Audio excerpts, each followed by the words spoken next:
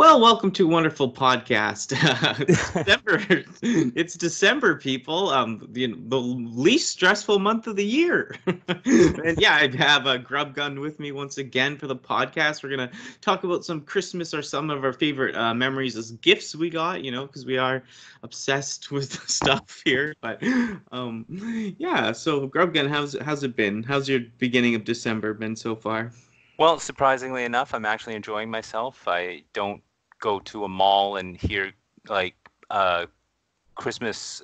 What are they called? I can't even remember what they're Yeah, called. Christmas songs. songs. Yeah, I mean, and it's not driving me crazy, and it's not making me really angry. So yeah, the Christmas carols. That's what it is. Yeah. Yeah, they're not driving me crazy. I'm actually enjoying myself. So it's really odd this year. I'm really confused why I'm so, I don't know, happy for Christmas. Yeah, no, I feel it. I was just at the mall. It was absolutely crazy in there. People look stressed out. Like, I don't have kids. I don't have, a significant other. So, like, it's very, like, I don't know. I buy for my mom and my sister, basically. And, it's not very stressful for me, but I saw a lot of people stressed out. And I do like seeing the stuff in the store, like like hearing the carols and seeing the decorations, though. I do like that part. Yeah, yeah. Usually it just drove me crazy because it was just rampant consumerism jammed down your throat. But this year, I'm kind of enjoying consumerism. So they're preaching to the converted at this point. I'm really enjoying it. Yeah, no, I feel that. I mean, like, I do like consumerism and stuff, but yeah, I don't know. I feel for the families when, people are like, I'm not trying to be greedy. Like, I get stuff for myself all the time. So every day's Christmas. So it's not as special as before, but I do like the family part. And yeah, getting a gift for people that are close to you and stuff, I find is fun, right? Oh yeah, for sure, for sure. Yeah. I mean, my family's really hard to shop for, and I buy them stuff year round. So the problem is trying to find something special that you can give to them at Christmas when you actually give them stuff all the time. So it kind of takes away from it's hard to buy something specifically for Christmas if, you're always giving them gifts. No, I feel that. Yeah, I know. I found my sister doesn't listen to the podcast. Damn her! But I got her a Chansey because she likes Chansey, the Pokemon, and I got her like a $70 from the straight out of Japan plushies or whatever in the store in town, Chibi's. Shout out to Chibi's, the only anime place in Kelowna. But yeah, I got that for her, and yeah, I do get her. We get each other little treats. She just got me a Donatello stuffy the other day or a couple weeks ago, right? So we always get each other little knickknacks here and there all year too. Yeah, it makes Christmas just all the tougher to cope with. I mean, I don't remember when my mom's birthday is or my dad's birthday is. I have no idea when their birthdays are because I just always I'm buying them stuff all the time, and they don't need anything. So that's another thing. Like, what do you buy for people who don't want anything? Like, it's just so tough. Yeah, my mom's like that too. I know I can get her this or that for like some appointment she likes, but she's a little tough to buy for as well because she's always helping everyone else out. She doesn't collect. Well, she collects little things from thrift stores and stuff, but she doesn't have something you could just go buy new for her really that she might like because she's kind of picky as well. But, yeah. She just doesn't need anything. Like she takes care of herself. But I like to spoil her. Get her stuff like for nails or maybe money towards a tattoo or something. You know what I mean? So stuff like that I know she actually will use for herself and not give it to someone else or do something with it. You know what I mean? Right. She's just like that. But yeah, no, it was nice. Nice little day with her today. And yeah, it was busy out there. Like I said, it's December. Yeah, the Christmas season at work for me has been absolutely crazy as well. So, but I'm experiencing it all from pretty stress-free viewpoint. But it is crazy. The holidays. Yeah. But yeah, thinking back, what was something that really stood out for you that you got as a kid back in the day? Well, I mean, I can remember back in the early 80s. Now, I'm giving away my age here, but in the early 80s, 1982, I got the Atari 2600 when it first came out. And back then, it was like the first video game console you could actually get. And I was so, I can still remember opening that thing up on Christmas Day and having, playing like Combat, the cartridge that was packed in with it. And it was just, I just thought it was the most amazing thing ever. Like, I couldn't believe that I was playing a video game on my TV. It was unbelievable. And I think I still have that Atari 2600 in a box somewhere. But it was so cool to just like, and to think back, like that was like video game, like that's where it started. And I'm like, I was in on the ground floor for home Yeah. video game systems. And the cartridges were so expensive back then. Well, I mean, comparatively they were about the same price as video games are now. They're like $50 for an Atari cartridge in the 80s. I mean, that was just astronomical back then. So Yeah, that's like $90 today for sure. yeah. So I mean, getting a game cartridge, like I got like Space Invaders and stuff like that, and just I loved every minute of having that, and like having friends over and playing these games. And it was just so simple, but like it was such an amazing thing opening it up. And I mean, I probably whined for that, like and my parents bought it for me just to shut me up. But like, wow, that was so much fun. Yeah, that sounds like you said, like the ground floor of console, like at home gaming that actually had like real games, like cartridges that you put into the machine and play, because there's other weird Pongs and stuff before, but they didn't have the cartridges really. Most No. of, almost, yeah.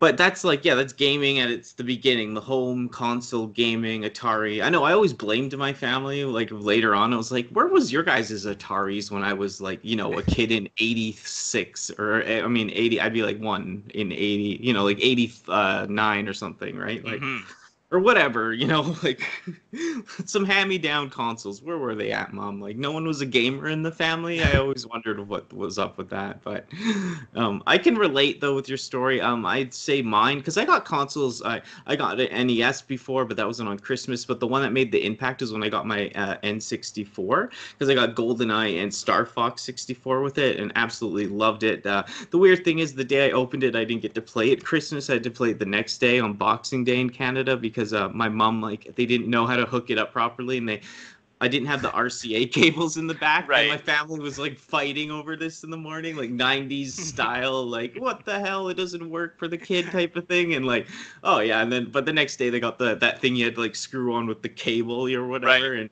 And yeah, then I was like, the next day after Christmas, I was like, yeah, I was playing like Star Fox all day, and I was like shaking from how good it was, and I loved it. And the 64 is already out for a bit, but I that was the time I got it, and like had friends coming over, like you said, to play it. And GoldenEye 4 player versus with all the friends back then and stuff. It pretty cool console, because it was like its first 3D Nintendo stuff, and then you were also like playing a lot with people at the same time, which was cool. Right. Yeah. No, you had it made getting that with GoldenEye and Star Fox. I mean, that was just unbelievable. Like, I can only imagine how excited you probably were to like just finally plug that thing on Boxing Day. And yeah, I mean, that's awesome. Yeah, I just loved it. And I think I got Star Wars soon after too, right? So like I only played that Snow Walker level for like a year before I could like even beat the rest of the game, right? But I loved it. I was just like flying around, and it's just like, yeah, it's just funny though. You think back on those Christmases, like I was so glum on Christmas because I was just staring at the 64 in a box or whatever, and I was like, I can't play it. But at least I was lucky enough to get one and just wait a day, right? But looking back, it's like, oh, I was sulking and stuff, but it's like, I was gonna play it the next day. But yeah, being a kid and anxious, Oh, for sure. But yeah, it's not about the gifts, like we're saying, but stuff like that, when you could get it, it had an impact on your life, right?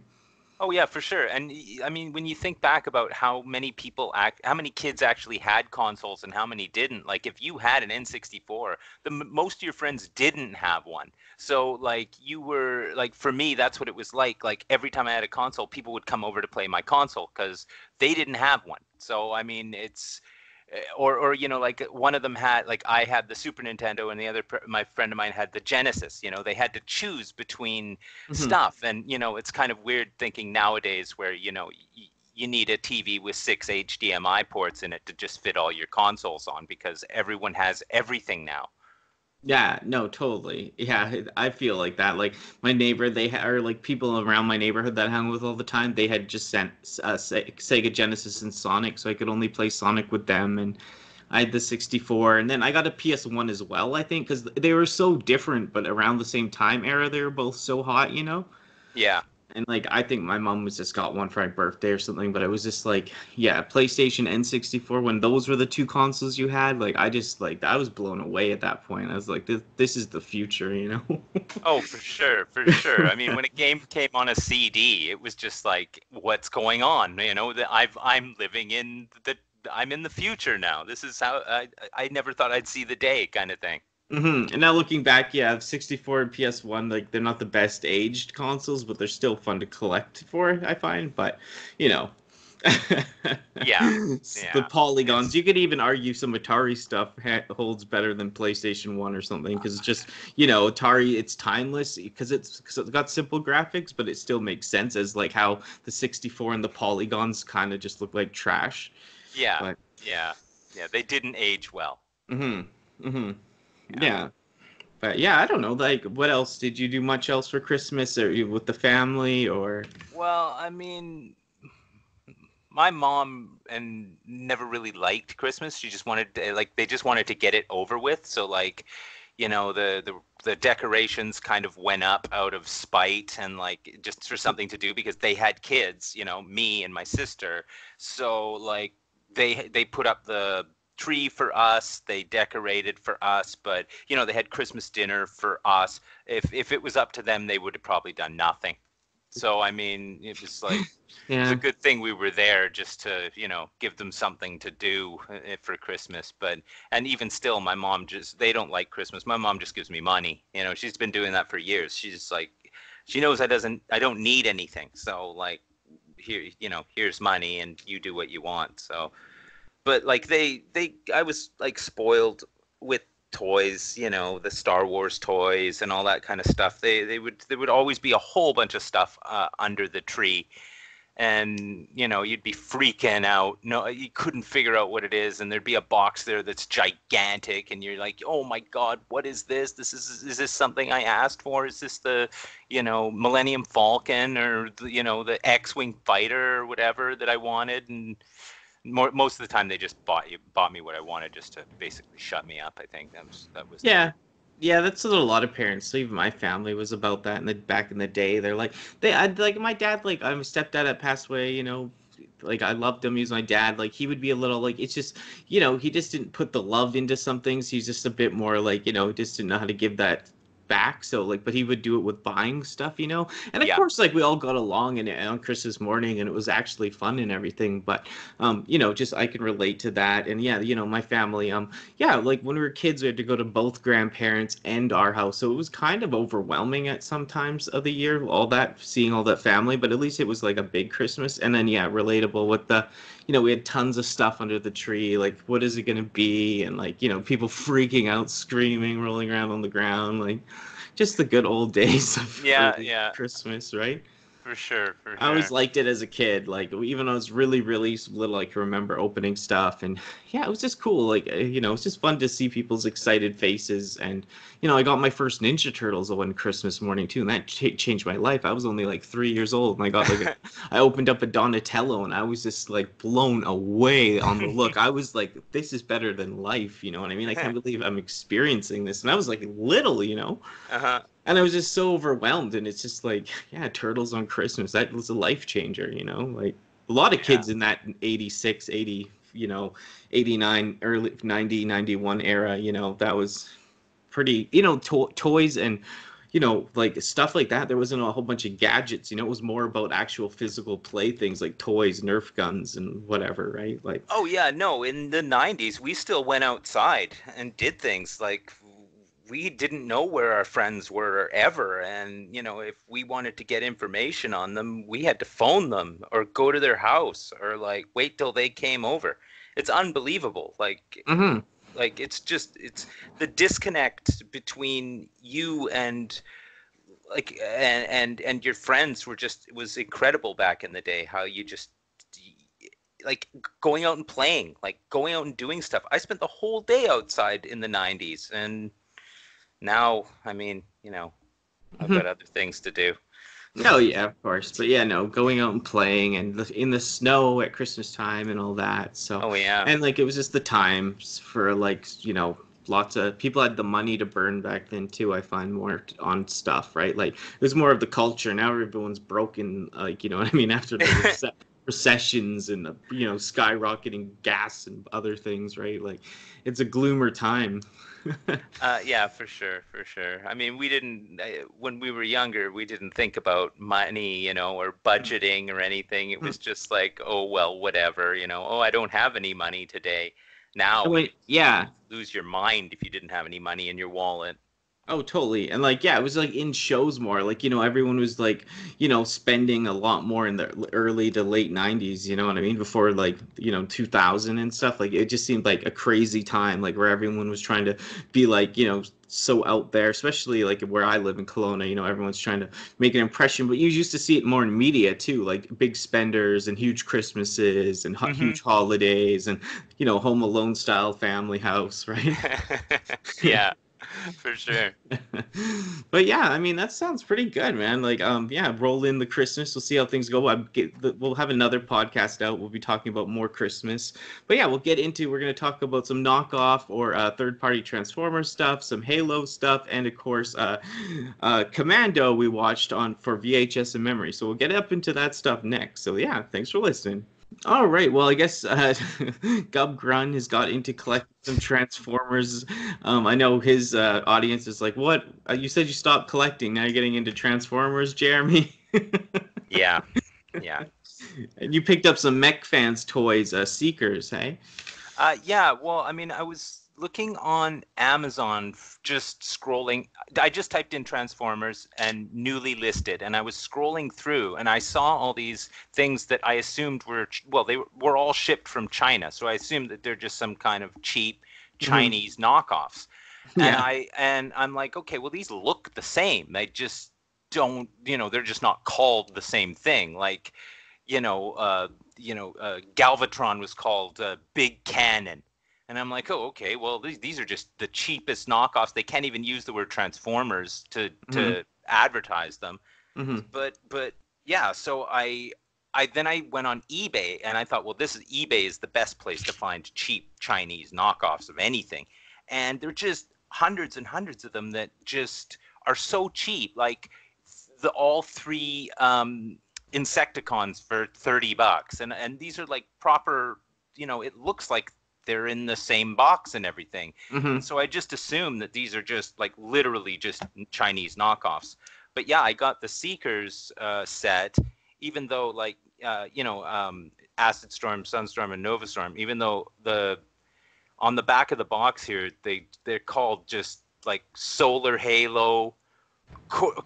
I can't even read the names. Like they're just, it just feels so like a knockoff. But when I opened the box and like started like handling the figures, I couldn't believe how like high quality these things are. Like I don't know why you'd go for the like $150 set when you can just go buy these knockoffs. I mean, they inside the box there's Decepticon stickers, so you can stick them on there yourself. It was a great deal. Like I'm loving these like Chinese they're not knockoffs, but I mean I'm loving these cheaper Chinese Transformers. They're just great. Yeah, no, I think people, because yeah, that brand Mech FansToys, it's more of like a third party, but is a knockoff. Like when I see them like reviewed on YouTube, it says like KO and third party figure. And I know my one friend in Vancouver, Tony, he really likes the like kind of knockoff Transformers, the third party stuff, right? And yeah, it's just for some people like me that are brand, like I'm such a brand junkie, and that's not a good thing to be. I know that. Like I just feel like brands were burned into my mind, like brainwashed. So it's like if it doesn't have I don't even care how the toy is made. If it doesn't have the Hasbro thing, it's like, right, oh, I don't want it or something. Or I like I said, those third party FansToys ones that actually look like super G1 cartoon accurate, I do think those are amazing. But I'm not going to spend right now $500 on one figure. You know what I mean? Like on the higher end of the third party stuff, because because it's just like that's extreme. Like I'd like to like go to Toys R Us, Walmart, pick up a couple $50, $60 figures or whatever, right? And then just kind of enjoy those. But I do admire like how you're getting into the more obscure knockoff third party Transformers. It's interesting. Well, I mean, the bottom line is that I'm cheap. And that's the thing. I don't want to spend $150 on anything. Like when I looked at the prices of like actual Transformers, and when you're paying $40, $50, $60 per figure, and for $40 I got 3. I'm like, what? Like I know where my loyalties lies. It doesn't matter if Hasbro or whoever ain't making any money off of my purchase. I'm getting what I want, and sure, they may be of dubious quality when I get them, but I'm not a kid playing with them, transforming them over and over and over again. They're gonna stand there. I'm gonna pose them a bit and take pictures, and play with them every now and again. But like, I'm not gonna put a lot of wear and tear on them to make it so like I bust an arm off or something. But yeah, I had no idea that these weren't like knockoffs until you told me. Like the box just seems so cheap, and the language on the box just seems so like, badly translated, that I thought, well, these clearly came from some kind of, like sweatshop somewhere. Yeah, And, I think they kind of ish do. Like, I'm not sure how they run their. I think Mech FansToys is actually pretty good. Those ones you got, right? They're the higher class of the low end, like price level, I'd say. Like I've seen a few different people reviewing them. So, but yeah, I mean, it's hard to say. I think they look pretty good though. I like how they turn into the actual jet modes. You know what I mean? Like they're not just those Tetra jets, the triangles. They actually turn into real jets. The 3 set you got, that's really cool. Yeah, well, that's why I got them, because like those were my favorite Transformers, was the ones that turned into the jets. That's like my big thing that I loved about the Transformers, is because there's F-14 fighters that were like dudes that turned into robots. I was like, this is the best thing ever. I mean, like, granted, when I look, all of the molds are exactly the same. They're all pretty much exactly the same. There's a few variants, little like parts on them that are different, but they're all basically identical. So if I got the Starscream set where it's like Starscream, Thundercracker and Skywarp. Yeah, they'd be exactly the same as this set, as the Seeker set. And the Seeker Elites ones, whoever they are. What about the Conehead guys? Do you like them because they're jets? Oh yeah, for sure. They're advertised. Yeah, those 3 are advertised as Seeker Elites, and they've got stupid names too that aren't the real names. But their molds are all different. Like, I mean, they're all 3 different ones, and I want to get those ones next because they're just so cool. Like, I want the Starscream set, I want the Conehead set, and this set, and I just can't imagine how cool it would be to have 6 like transformed jet Transformers. Yeah, well, it's the ones that you have. Wouldn't it be 9? Sorry, like. Oh yeah, no, it would be 9. Yeah. All together, yeah, with the ones, there'd be 9, and it'd just be so cool, just them all standing there, like looking mean. Like, it just, I'm so stoked because like I can save money this way. If I can buy, like, when you look like Predaking, if you buy the set on eBay, is $100, and that's all the figures, like in boxes, coming to your house for $100. And I mean, they don't look any different than the ones that you're going to get from like for $500. Stuff, yeah. I mean, they might be cheaper quality, like, but they look like they're exactly the same mold. So if I'm going to buy, like I just ordered Galvatron, and I'm like, this Galvatron looks so cool. Like, and he's $46 for this 9-inch Galvatron. I'm so stoked to get this thing, because you look it up on, try and buy one for $50, and that's not going to happen. Yeah, the one you're looking at, it's kind of like the FansToys one, but like, not as expensive, because the FansToys one's like hundreds, right? Yeah, But yeah. yeah, this one, like, it's the same. It does the same, but it's just, yeah, it's obviously made cheaper, but it looks great. Like I said, I watched a couple people review it like a while ago, and they love it. And it looks cool, man. It has the clicks and the crunching when you like move its arms that sound really good, you know? Hmm. Has Hmm. that really good click to it. And yeah, he looks the part. Like I'm stoked on that guy. Yeah, that's a Oh, good. That's like they're not even doing a Galvatron that good in the main line. That's depressing. no, I know. That was what I mean. Like, I wanted Galvatron, and I looked it up, and the Galvatron that I could get for 70 or 80 bucks or whatever, Mhm. it didn't look right. It just didn't look right. The Galvatron that I'm getting, the quote unquote knockoff, or it looks like he stepped right out of the cartoon. Oh, he looks great. Yeah, I I like mean, him. just like pimp. I mean, granted, this one, like, sometimes when you're ordering these things, it's like you don't get the box. Like, it's Hmm. just wrapped in bubble wrap, and it comes in a Yeah, plain cardboard box. But I mean, yeah. like, if you want the box there, or you just scroll down a few and you'll find one in a box for 10 Hmm. bucks more. Hmm. And if that's what you want to do. But Yeah, yeah. I'm looking at the Fans Toys one, that like really expensive Galvatron. That does look nice too, but like it's just, yeah. Well, it says it's 200 on here, but still, like I'm not buying that. Like it doesn't. I wouldn't want that right now. You know, got oh other no, stuff to pay for than $200 Galvatron. oh no, for sure. Like, I'm not gonna like uh, uh not buy a $50 Galvatron, but I'm Totally. certainly not gonna buy a $200. If my choices were just a $200 one, or the one that the actual, like, Hasbro one that doesn't look like Galvatron Yeah, very the much. Titan Return one. It has a horrible head. Everyone hates the head on it Yeah, and yeah, stuff. that's the thing that bothers me the most, and I just wouldn't have one. But Hmm. because I'm being given the option on eBay to buy something that's, clearly, you know, is, its provenance may be dubious, but I'm still I'm gonna spend the $50 and get it. Like, I'm taking the risk, because if it never shows up, I just tell eBay and I get my money back. So who Oh, cares? totally. Like, Yeah, yeah, it's an easy risk to take. yeah. Is that what you'd kind of tell the people that are like, "Why are you buying this stuff? You said you stopped collecting because it's cheap and it looks the part," type thing, or? Well, I mean, yeah, well, that's the thing. I mean, they're not interested in whether I'm getting them cheap or not. They're just Hmm. like, why are you buying this stuff? Like, Yeah, they have totally. no clue what's going on. Like, and all of them are sitting in a room filled with video games, and they're asking me what I'm doing, like, because I'm Hmm. supposed to be saving money. And they're like, well, why are you buying this? I'm like, $40. How many coffees is that for me? Like, Hmm. seriously, like, Hmm. I gauge everything on $5 coffees. That's how I that's how I compare money. If I give up, what, six copies, Hmm. I'm basically, I've bought a set of, I've bought a cool transformer from China. So I mean, Totally. they just like giving me the business about what I'm doing. So I mean, Hmm. they don't care.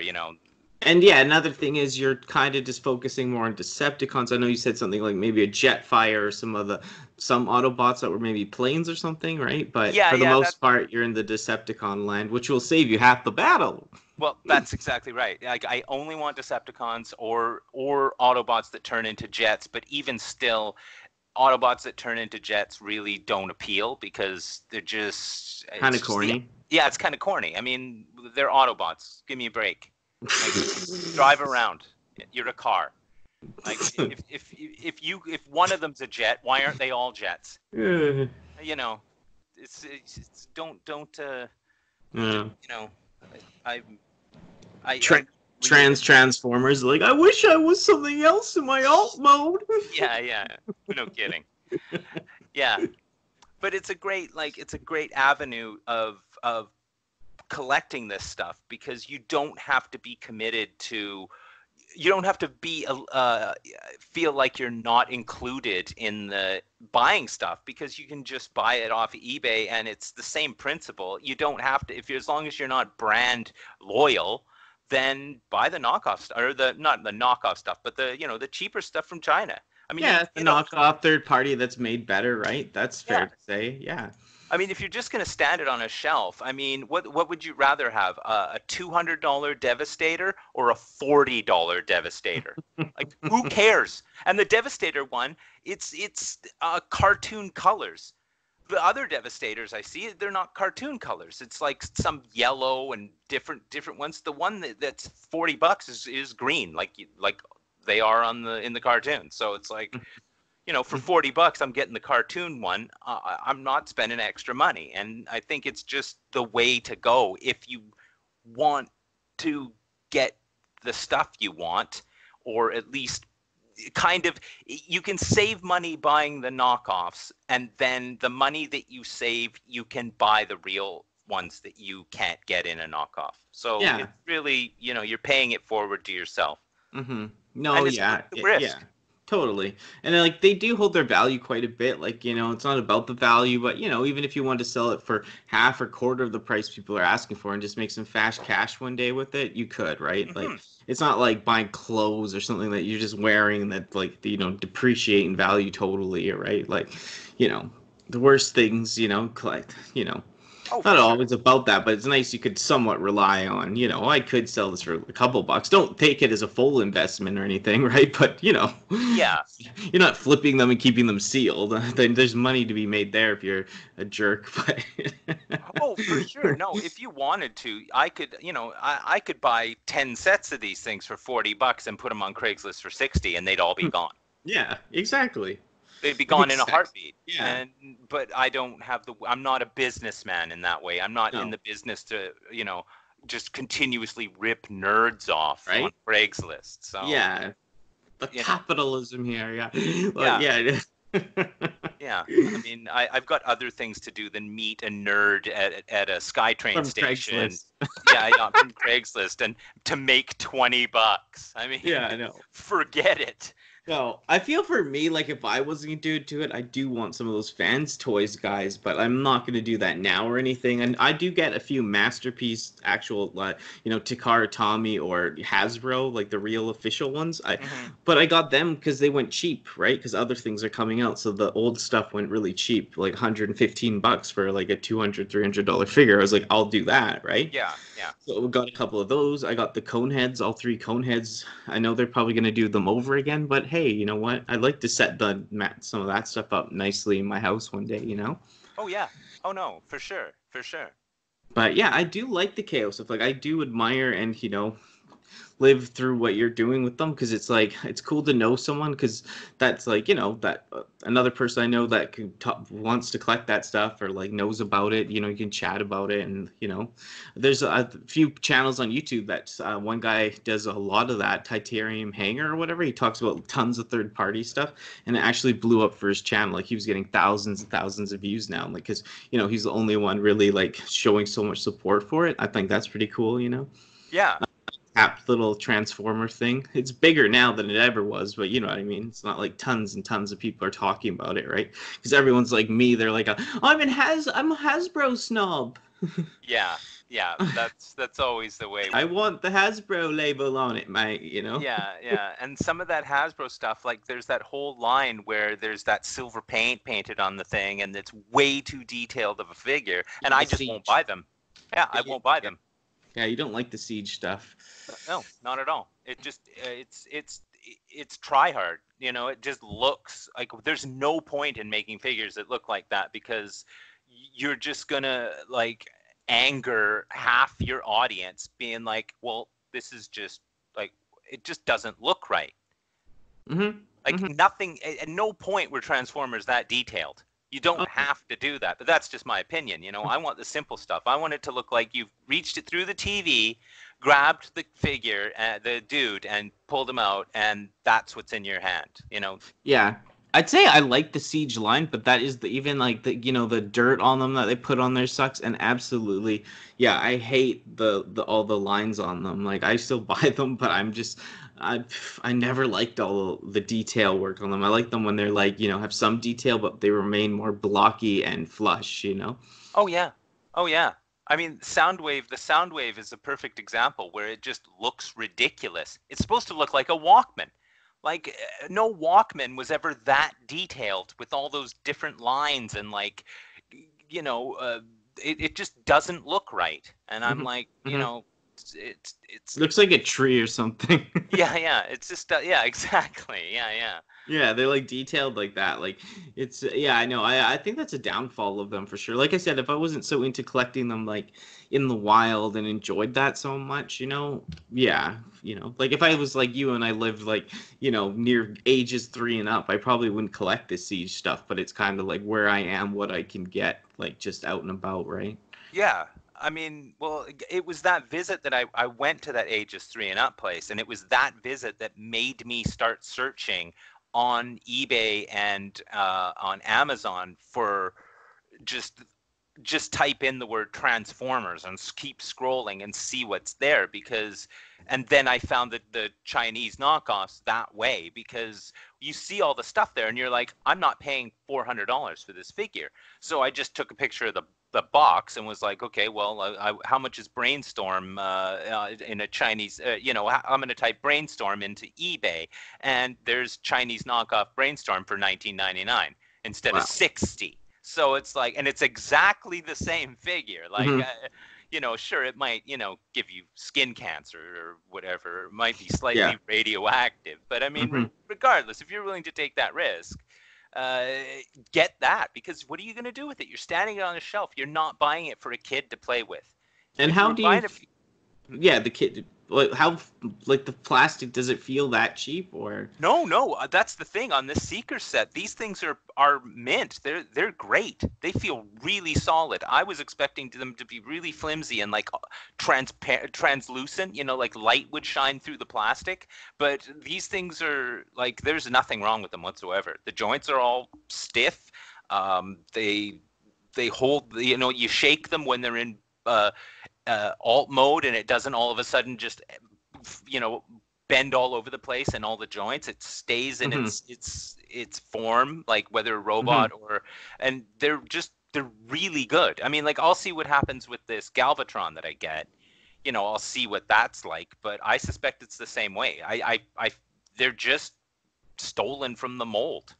Yeah, no, that one, I know that one looks great. That Galvatron, I can't Oh, wait. oh, Like, I know. if I see you or something, you need to bring that hang out because I need to see that in real life. Oh, for sure. No, yeah, I'll Great. chuck some of these knockoffs into a bag, Yeah. and you'll be able to be like, once you get them in your grubby hands, you'll be Yeah. like, holy, this stuff, what's going on here? Like, this Yeah. is the real thing. Yeah. Eh, there's no, like, the thing when you look at them, there's no copyright. There's no, like, there's there's nothing on them, no, anywhere, like, to say who made them. Like, they're just Hmm. completely unbranded. Like, the Decepticon stickers come in the box, but that's just a suggestion. Yeah, it's just repo Like, labels too. They're not like official stickers, I guess, right? no, yeah, no, these are just, like, some of the stickers are even too big to stick on the guy. Like, Yeah. they're just a set where it's like 3 different size Decepticon stickers, and it's like, well, there you go, fly at her, buddy. If you want to put those on there, you can. I'm not even going to put them on. I know what they are. They're Hmm. they're in disguise. They don't need a Decepticon sticker. Yeah, yeah. Robots in disguise with their Yeah, logos out, surprise. yeah. So I mean, it's a Uh, really good. I think I've found a good way of collecting without breaking the bank, and hmm. of getting into it without having to feel like I'm getting ripped off. And No, for sure. I'm sorry if I gave you any influence in recollecting them. no, that's the thing. As soon as I bought my first Transformer and transformed it and took pictures of it and I was like, this is great. These are great toys. These are, because I had them when I was a kid, but like the G1 Transformers to me were just, they're the worst. They don't move. It's just, you transform them and there's like, absolutely, there's like negative points of articulation on any of them. They can't even turn their head for the most part. They might as well be a drawing of a transformer or a wood carving, because they just don't do anything. And then you get these ones where you can put them into kung fu poses and stuff. It's like, Mhm. this is insane. Like, Yeah. and then when you transform them, they look exactly like they did in the cartoon. Oh, I Like, know. it's brilliant. No, yeah. Yeah, no, they look great. Some of them, some of them, yeah, they could be frustrating or whatever to transform, but I mean, do it a couple times for a video and then just leave them in. Like, you're not gonna keep him in his semi-truck mode. Like, even the Decepticon guy, right? He's Yeah. cool in his robot mode because he got the purple on him and stuff, right? So it's like, yeah, but yeah, no, I really like those ones. That's like I said, I haven't really dived into any knockoff or third party or anything like that. But I think now that you collect them, it's nice to have someone talk about it on the channel. And we're talking about it for the first time now. So I mean, it adds something. It's a new topic, but it's Transformer related, and I don't care at this moment if Cope is going to destroy us, right? Yeah. Are kids really interested in what I mean? Knockoff junk. Yeah. Yeah, No. I don't picture anyone 12 and under listening to this Right? 20-minute conversation about Yeah. saving money by buying knockoff Right? Transformers. I know. And if you are, get the hell off the channel. Yeah, go outside and play. Like, seriously. Yeah, like, go outside and Fortnite's play. waiting for you. Yeah, go go to do Fortnite. that. Get off the channel and go to Fortnite. Yeah. Well, I got you to play some Halo Combat Evolved. First, Halo 1 and 2, we did do some playthroughs on the Master Chief Collection, and that came out in 2014. But I don't know, Halo, can't remember if you played it or not before we played it. I can't remember what you said, but for me, like, it was just, it's one of the most influential games besides like Donkey Country or the first Mario Brothers in my life. So yeah, this game had a huge impact on me as a kid. Like, did you play it back in the day? I can't remember. I played a bit of it, but never really got into it. Like, that kind of game for me at that time just wasn't what I wanted to play, and multiplayer, kind of just didn't happen for me. So I never really got into it. So yeah, the first time I really played any, more than an hour of Halo is when we started playing Halo 1. Wow, yeah, that's pretty intense. Cause I played it a lot over the years, and yeah, I didn't play a lot of the online. I missed out on Halo 2 online, and I loved Halo. Like, I loved playing the campaigns with people in a room, and just the experience with the split screen. And my friend, he rented an Xbox because he didn't have money. His mom wouldn't buy him one or something, so he we rented one. He rented one from the store, and like we were playing with kids in a garage for like 2 days straight, like waking up and just playing this Halo. And yeah, it was just so fun to see like how the game progressed and like the 2-player part. But I never played computer games or anything before that, so this was the only kind of in-depth multiplayer 3D environment shooting game I ever played. And yeah, like I said, like this had a huge impact on me, especially Halo 1 for sure. Yeah, well, it's of a certain gamer's era where it came out, where like I was not into that kind of game at the time. So the people who liked Halo were like a special group of people. They were like, it was like new style of game at that time kind of thing. So everyone really jumped on it. Plus Xbox exclusive, right? So totally. And yeah, we all know it's the very first story, the flat Earth. yeah. Well, yeah, I wasn't paying that much attention to what the storyline was in that, because. Did you pick up anything from the story at all? Well, I mean, there's the ring thing and space, and there's a bunch of dudes, Master Chief being one of the dudes, like either being on the big ring or the planet that's under the big ring. I'm not too sure. And then there's a bunch of dumb aliens you have to shoot because they're doing something with the big ring. And, yeah. So I think that kind of gets a heavy religious type vibe in it, right? Kind of. Yeah, it kind of starts to, and then once you get to Halo 2, I mean, it's 100% that. Yeah, definitely. It spikes in Halo 2. Yeah. They go all in. Yeah, with people are getting publicly like burned or prosecuted or whatever the heck it was. It was crazy.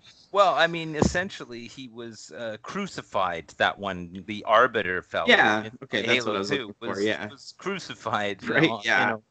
Right. Not on a cross, but I mean, basically, they had his that's arms. What happened. Yeah, they had him on his knees and his arms pulled out like a cross, kind of. Yeah. So they poked him with a hot poker, So it's it was. I mean, the gameplay is something that really holds up because I mean it's a strong gameplay. The controls all work. This is always my issue with older games is that you'll play them and the controls will just be the crummiest thing ever and completely non-intuitive. But the controls are really tight, and that's what I like about it is that you know where you're shooting and there's no cover mechanic and stuff like that. But a game like that, they weren't thinking about it. They just were. They didn't even know that a cover mechanic is going to be an important they didn't even know that. Right? That was before the cover mechanic, basically. Well, this type of game, first-person shooter, definitely. And yeah, that's what I thought as a kid. Like, I was so blown away by the graphics, the controllers. I had those the big one or whatever it was called, the Duke one, and yeah, that was too big for my little stupid hands as a kid. But once I got that smaller controller, I really loved it. But yeah, like the feel of like how tight and everything, how back in the day, like it felt like so ahead of its time, and it still lasts. Like yeah, you might not have the cover mechanic, you might not be able to just click in and crouch, right, and like look down every barrel of the weapon, but for the most part, what they have done is like it stands the test of time. I think it does. I still love it. I'm playing it in the old graphics, for heck's sake. Right? Like, well, yeah. Yeah. You're punishing yourself though because those old graphics are literally the worst thing. But I mean, the fact that they remastered it is the only reason I would be playing this. Because if I had to play it with those old graphics, man, the fact that you can switch between them, I'll switch between them just to punish myself, just to look to see how crummy the scenes are. But it's bad. Like, yeah, I might have to play through the game once again one day, years from now or something, just to see it, because I don't think I've ever played both of them in the new graphics. Yeah, well, you're missing something. Mm-hmm. I mean, every time I switch and there's this really detailed background and all kinds of amazing graphics and stuff, and I'll switch to the other one and it'll just be gray. There'll just be giant gray walls, and I'm like, why would anyone like ever have played this? Sometimes I do like the darker stuff in the old stuff though, like when you're on that dark ice, with the dark blues. I feel like the old one still looks pretty eerie, and you can see the snow. It's more stylized, but yeah, it's very much stylized, and yeah. But yeah, like the reason I do it is because I grew up with it, and it does give me a sense of feeling. Like I kind of do feel like I'm playing a washed out with the new graphics because I've played levels with the new graphics, and yeah, it looks good, looks better. But there's a certain like time and place and feeling seeing the old graphics gives me. Like it just like I don't know. Just because it's still HD. Like it's better than like playing it on like an old TV. I know it's not great, but I don't know. I might be alone here for sure. Like it's like probably because I grew up with it. I played it on that old TV. Like I just I'm weird. Oh, for sure. I mean, you're going by nostalgic. You have your nostalgia glasses on, but I mean, like, totally, for me, I'm like I've progressively turned into more and more of a graphics whore, and there's no way I can like I can't believe I played games on the original Xbox if that's what they looked like, because man, it just not like there's nothing happening. There's they're not even really graphics. It's like, okay, get into this giant gray room and we'll have some aliens shoot at you. Like, it's the worst. And even the cutscenes, the cutscenes are completely different. Like they've redone the cutscenes in those, especially in 2. They totally redo them in 2. I noticed. Oh yeah, you switch to the original graphics in 2 during the cutscenes, and you're just like, what's going on? It's just a bunch of polygons and it just looks like a mess, and I just do it. I just can't believe that like at the time people were just losing it over this thing, and now it's like no, this has not aged well. No, yeah, it's weird. Yeah, I'd argue other things for sure, like something about the old graphics that I like, but that's more than just nostalgia, hopefully. But yeah, it's just seeing it, I guess. I don't know. Yeah, like you said, it's different. Like a new person playing this, obviously they'd probably prefer the new graphics, right? But for sure, yeah. It opens it up for a whole new audience. Like somebody exactly. who's 14 now. if they said if someone gave them an Xbox and Halo and said play Halo, they'd be like, yeah, no, I'm not. I tried it for 5 minutes. I'm not playing they'd that. be like, okay, boomer. Yeah, that's exactly what would happen. Yeah, Yeah. for them it'd be like trying to play with a kaleidoscope or something. They'd just be like, yeah, no, this is awful. Yeah, This is awful. for sure. Yeah. And I used to be really, really like I'm very pro old Xbox, original Xbox. sure. It's one of my favorite consoles. I I had love one. collecting for it still for the physical. I love it. Yeah, and I mean like I will back up the original Xbox for like a lot of games, saying this looks great. You don't need to fix it. This is really wonderful, but. Halo it's a prime example of like, yeah, maybe remastering is a great idea. For a new generation and stuff, because the gameplay is solid.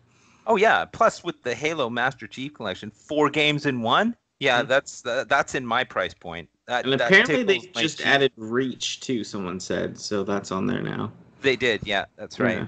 So now there's, and we'll play 3 soon. And yeah, I captured all the gameplay that we played through the game, while continuing my Halo playthrough. So yeah, if stuff, all goes well with, Copa and whatever's happening on the platform, I'll be able to put that out and make something, Yeah, it was a lot of fun. I'm glad that you suggested it, because I would have absolutely 100% never have gone to play Halo under any circumstances. So yeah, your peer pressure, it actually paid off, because I'm having a good time. The only problem is I in Halo 2 we play as the whatever they're called, the weird lizard looking dudes, and as the Arbiter or whatever we are.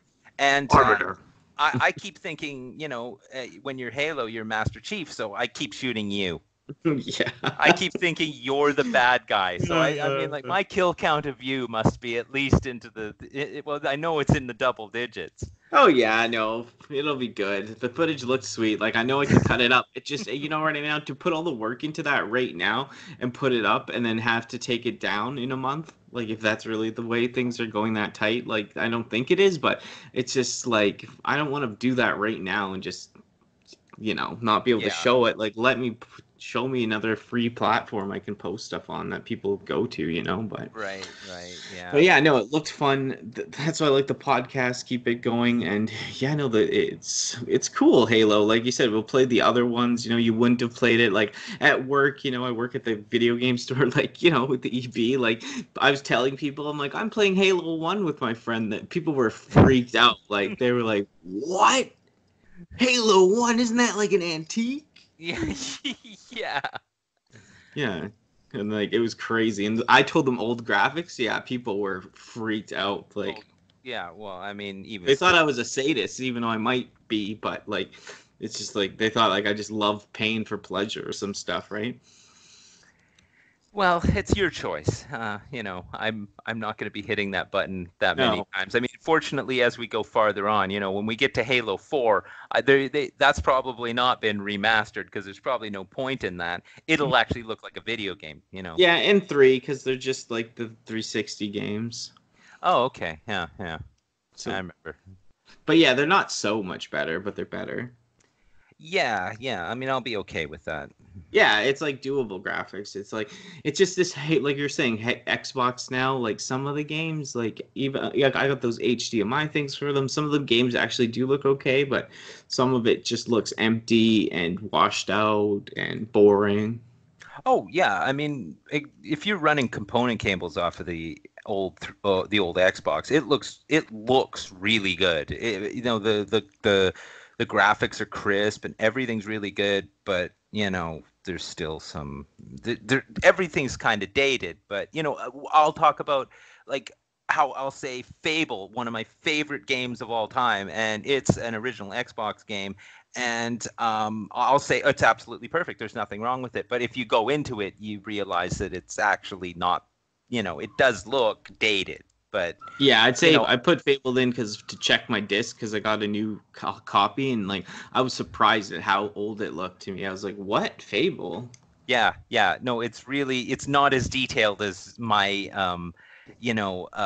my what do you call it? My eyes remember it. Mm-hmm. Like I always remember it looking so amazing and like so deep or whatever, but I'm looking at it with my nostalgia glasses, just like you're looking at Halo with your nostalgia glasses, and it's like, this is the best thing ever. Yeah, I was like, I love it. Like, I just look at it and I'm like, it just takes me back to that garage, hanging out with all these kids drinking Slurpees till 4 a.m. and like going to snacks and like thinking we were in the game. Like, that's how real it looked. And we're playing on like a 32-inch like old school like whatever TV, right? Right. On the floor, like you know what I mean? Like, it was just like, Oh yeah.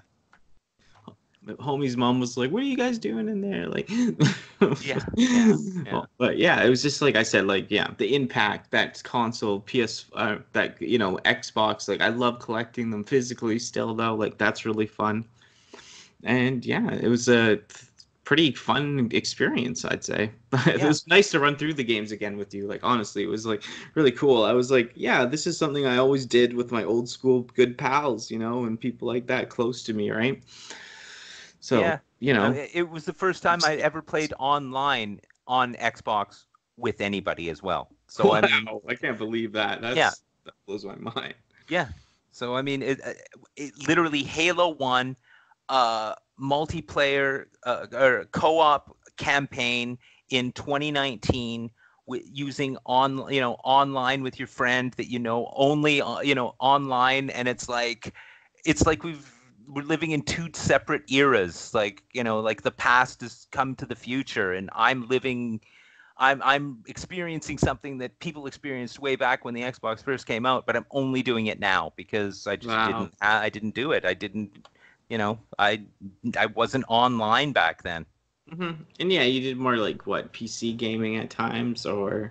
No, I just never did any online stuff. Like original Xbox, I never plugged it in. But I think that's probably same. I never did original Xbox either. 360 was my first. Right. Yeah. 2006 was the first time I got online with Gears 1 and like screaming at people till 8 a.m. I loved it. Like, I fell in love with it, right? Because I was so negative back then. It was like the best place to get out so much of my negative energy on people. Right. Yeah. I thought it was like therapy for me. If I didn't have that outlet back then, who knows, Yeah. Because I wasn't going for help. Yeah. Well, I'm glad I'm doing it anyway. I mean, that's the thing. It's nice to be using my consoles for a change instead of just my PC. So, I mean, totally. Without your suggestions, I would never have done that. Halo, yeah. So overall, you really enjoyed the gameplay of the games?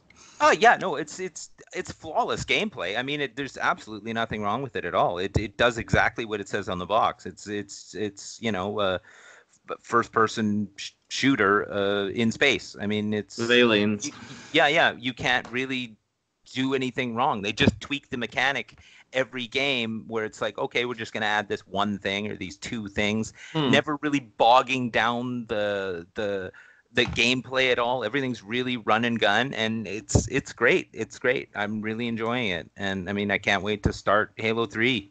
Yeah, we'll definitely talk about Halo 3, Halo Reach, and one of my favorites is that short one, Halo ODST, that's on there. I can't wait to play that. So that'll throw me back too, because there's a cool night vision mode. But yeah, we'll talk about that stuff more too when we play it. But yeah, so yeah, recommend it if you've never played it before. But GrubGun says play it with the new graphics on. So yeah, but maybe switch to the old graphics and think of your grandma. But yeah, I'll be in the old graphics. But yeah, thanks for listening. So yeah, this week on the VHS and Memories, we watched Commando. It's VHS and Memories. I don't have any memories as a kid from watching this because I never watched it as a kid. It's Commando with Arnold. It came out in 1985.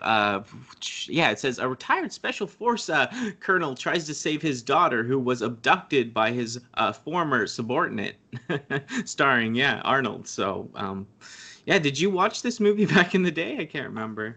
Yeah, I'm sure. I mean, like, I know I've seen it, but I have not seen it since most likely the late 80s, because it was probably on pay TV when I was a kid and watched it.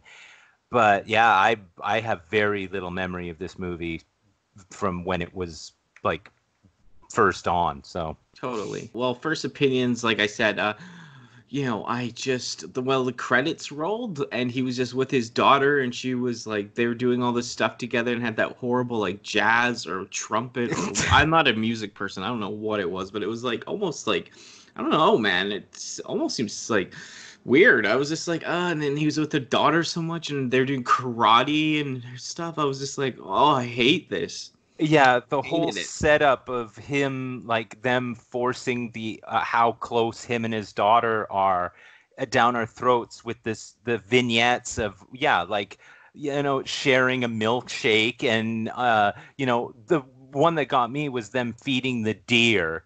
Like why like that just doesn't ever happen to anybody. Why is it them? That's supposed to represent how close he is with his daughter. I mean, that's the setup for like what happens later, right? Like, oh, Yeah. look, it's him and his daughter, and they're so close, and like so close. Like he's like, I know it's like you sexualizing it, but it was just weird. Like he's shirtless with the axe and chopping wood, and he thinks that someone's sneaking up on him. He grabs the daughter. I was like, dude, like what? Yeah. No, I know. Yeah, and and she's. How are they even trying to insinuate that that's his daughter? I mean, like he's got this thick, like Austrian accent, and she's just some like American girl, like early teens American girl, like yeah. And it never established where the wife or where her mother is. Yeah, it's one of the ones where they don't even touch on like where the mom is at all. Yeah, it's like it doesn't matter. And like, okay, I don't understand the beginnings to like, why did the people roll up in a dump truck and shoot that guy? Okay, well, this is why I had to take notes, because this is the most, like, how it says on IMDb, a retired special forces colonel tries to save his daughter, who was abducted by his former subordinate. Okay, that's the plot.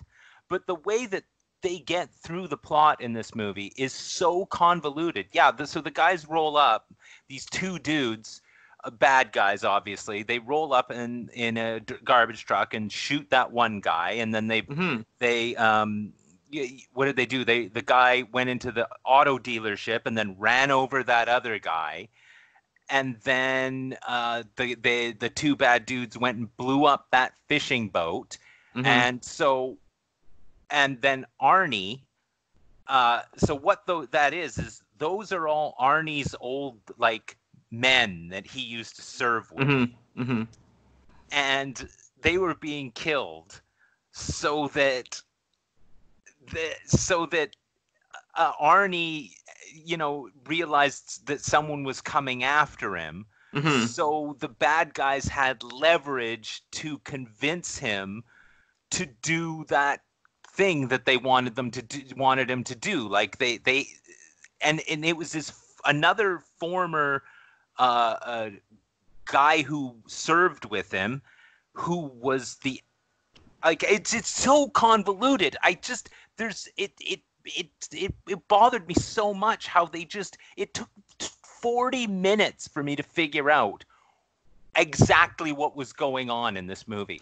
Well, I just like it's just so vague. I was like, but why are they rolling up and taking the kid, right? Like I was just like, and all these people are getting shot, and I was just like, it's just like I didn't know who the hell they were. Like, why are they taking his kid and telling him to do a job? Like, well, I couldn't get it. Like I was just so shocked and confused. It was totally confusing. That's why I took so many notes, because it was just I was like, what's happening? Like, how am I supposed to explain in a review or like talking about watching this movie if it's that complicated of a plot? Like, yeah, it's literally like the guy who's used to serve with Arnie.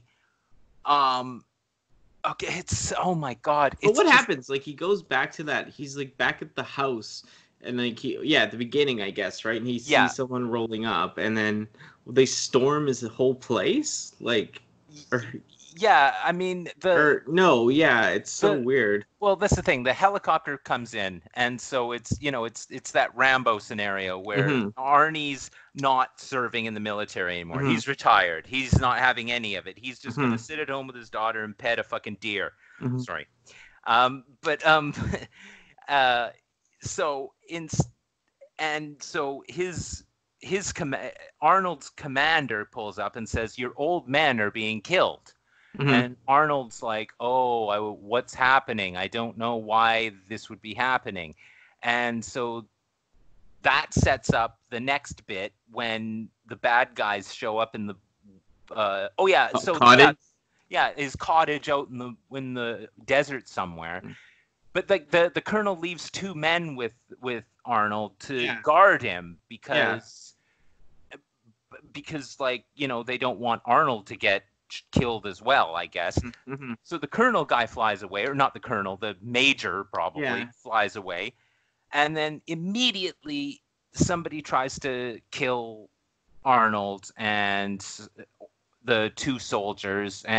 But then you realize that they're not trying to kill him because they are trying to capture him to do a mission for somebody else. So at no point was Arnold's life in danger in any of this. No, and then they like I just remember they fight out, they capture him, and they capture like his kid. They got his kid at one point tied up in a chair. Mm-hmm. And they had them both captured at that house or something for a bit. They have Arnold tied down, I remember, right? And stuff. And that guy, that comedian guy, like one of the bosses or whatever. Like he's from. Do you ever watch Night at the Roxbury? That guy's dad. Right. Yeah, that's right. Yeah, they got him tied up in that place, and they got the kid tied up, and then what? Like he escapes from being tied up right away, right, or something. Like it's so weird in that house. Well, yeah, or. Does he escape or does he just agree? They show him his daughter tied up, and then they're like, "Okay, what?" This is why it's so complicated, because then there's that like South American dictator guy, and the guy who used to serve with Arnold. That's John Matrix. That's Arnold's name in the movie, which is absolutely absurd at that, you know. Totally. But yeah, so what it is that Arnold's old military buddy Bennett, this bad guy with a bad Australian accent, Bennett is working for this South American dictator that got deposed because of something Arnold did back in the military. So now the Bennett, the bad guy, wants Arnold to go back down and kill the new dictator down there so the old dictator can get back into power. And this is why, I mean, like, I'm just like listening to this as it's happening, and I'm just like, why is this even like, they need this much plot in order to get Arnold into like have Arnold have a bunch of machine guns and shoot people? But I could not, like, I kind of got that they're setting him up to do that, but I did not understand all that political part and like just how I did not know, like, there's a guy wearing like a chain vest, like a chain vest. That's okay, that's Bennett. That's the Bennett guy who's like, and he's like, all right, John Matrix, you're gonna go down and kill the president of this South American tin pot country, and this old president's going to get back into power, and we have your daughter. So you have to surrender to us at that point when they got him tied up. So and then he goes to like the airport with that like Walking Phoenix wannabe kind of guy and that black guy. I was like, that Walking Phoenix guy, like. Oh, for sure. But I mean, this is like at least that's where the plot actually starts to thin out, because it's like when they get him, like he's going to be flown down to this South American place to go assassinate the president of this place, and the flight's 11 hours. So he, you know, when he's pushed, he gets taken onto an airplane. The big black guy's with him. The other guy, the Walking Phoenix guy, stays at the airport. As you know, to carry the plot forward when the next thing happens. Yeah, because they don't have cell phones. So he's got to use a payphone to be like, the job's been done or whatever, right? Yeah, exactly. I'm surprised he didn't send a telegram like that. I know. This is pre-pager, I'm guessing, too, right? Oh, for sure. Yeah, no, it was pre-everything. Pre-Facebook. Yeah, exactly. But when they roll in the airport. But yeah, so Yeah, he's on the plane just with that black guy. Yeah. That's like kind of like trying to be like the muscle because he is bigger than Arnold. Like, well, at least stand like height wise. So like he's trying to like muscle him on there, kind of like make sure Arnold doesn't try anything sneaky or something, right? Well, Or... yeah, that's the thing. It's like they've got his daughter, so they've got him. They've got him right where they want him. So every time Arnold says something, they're like, yeah, we're gonna, you got this much time, you got to do this job, or we're gonna kill your daughter. So I mean, immediately as soon as he gets on the plane, like yes, for that blanket stuff. That's too funny. Yeah, no, he's totally like figured this out right away. Yeah, I know, right? And yeah, kills the guy that he's with before they've even taxied onto the runway. The guy's dead. Yeah. And like pre 9/11, this shows what it's like he did any of this on a plane? Yeah. Kills the guy, and then like goes and just walks down and like somehow gets down into the cargo bay of the plane as it's on the runway, and and jumps off the plane. Goes down into the wheel well of the plane and jumps off as the plane's taking off. I know. The one thought, like, did he know that swamp was there or what? Like, no. Okay. This is the thing. At no point, like, nowhere is like nothing's thought out in this. It's like, no.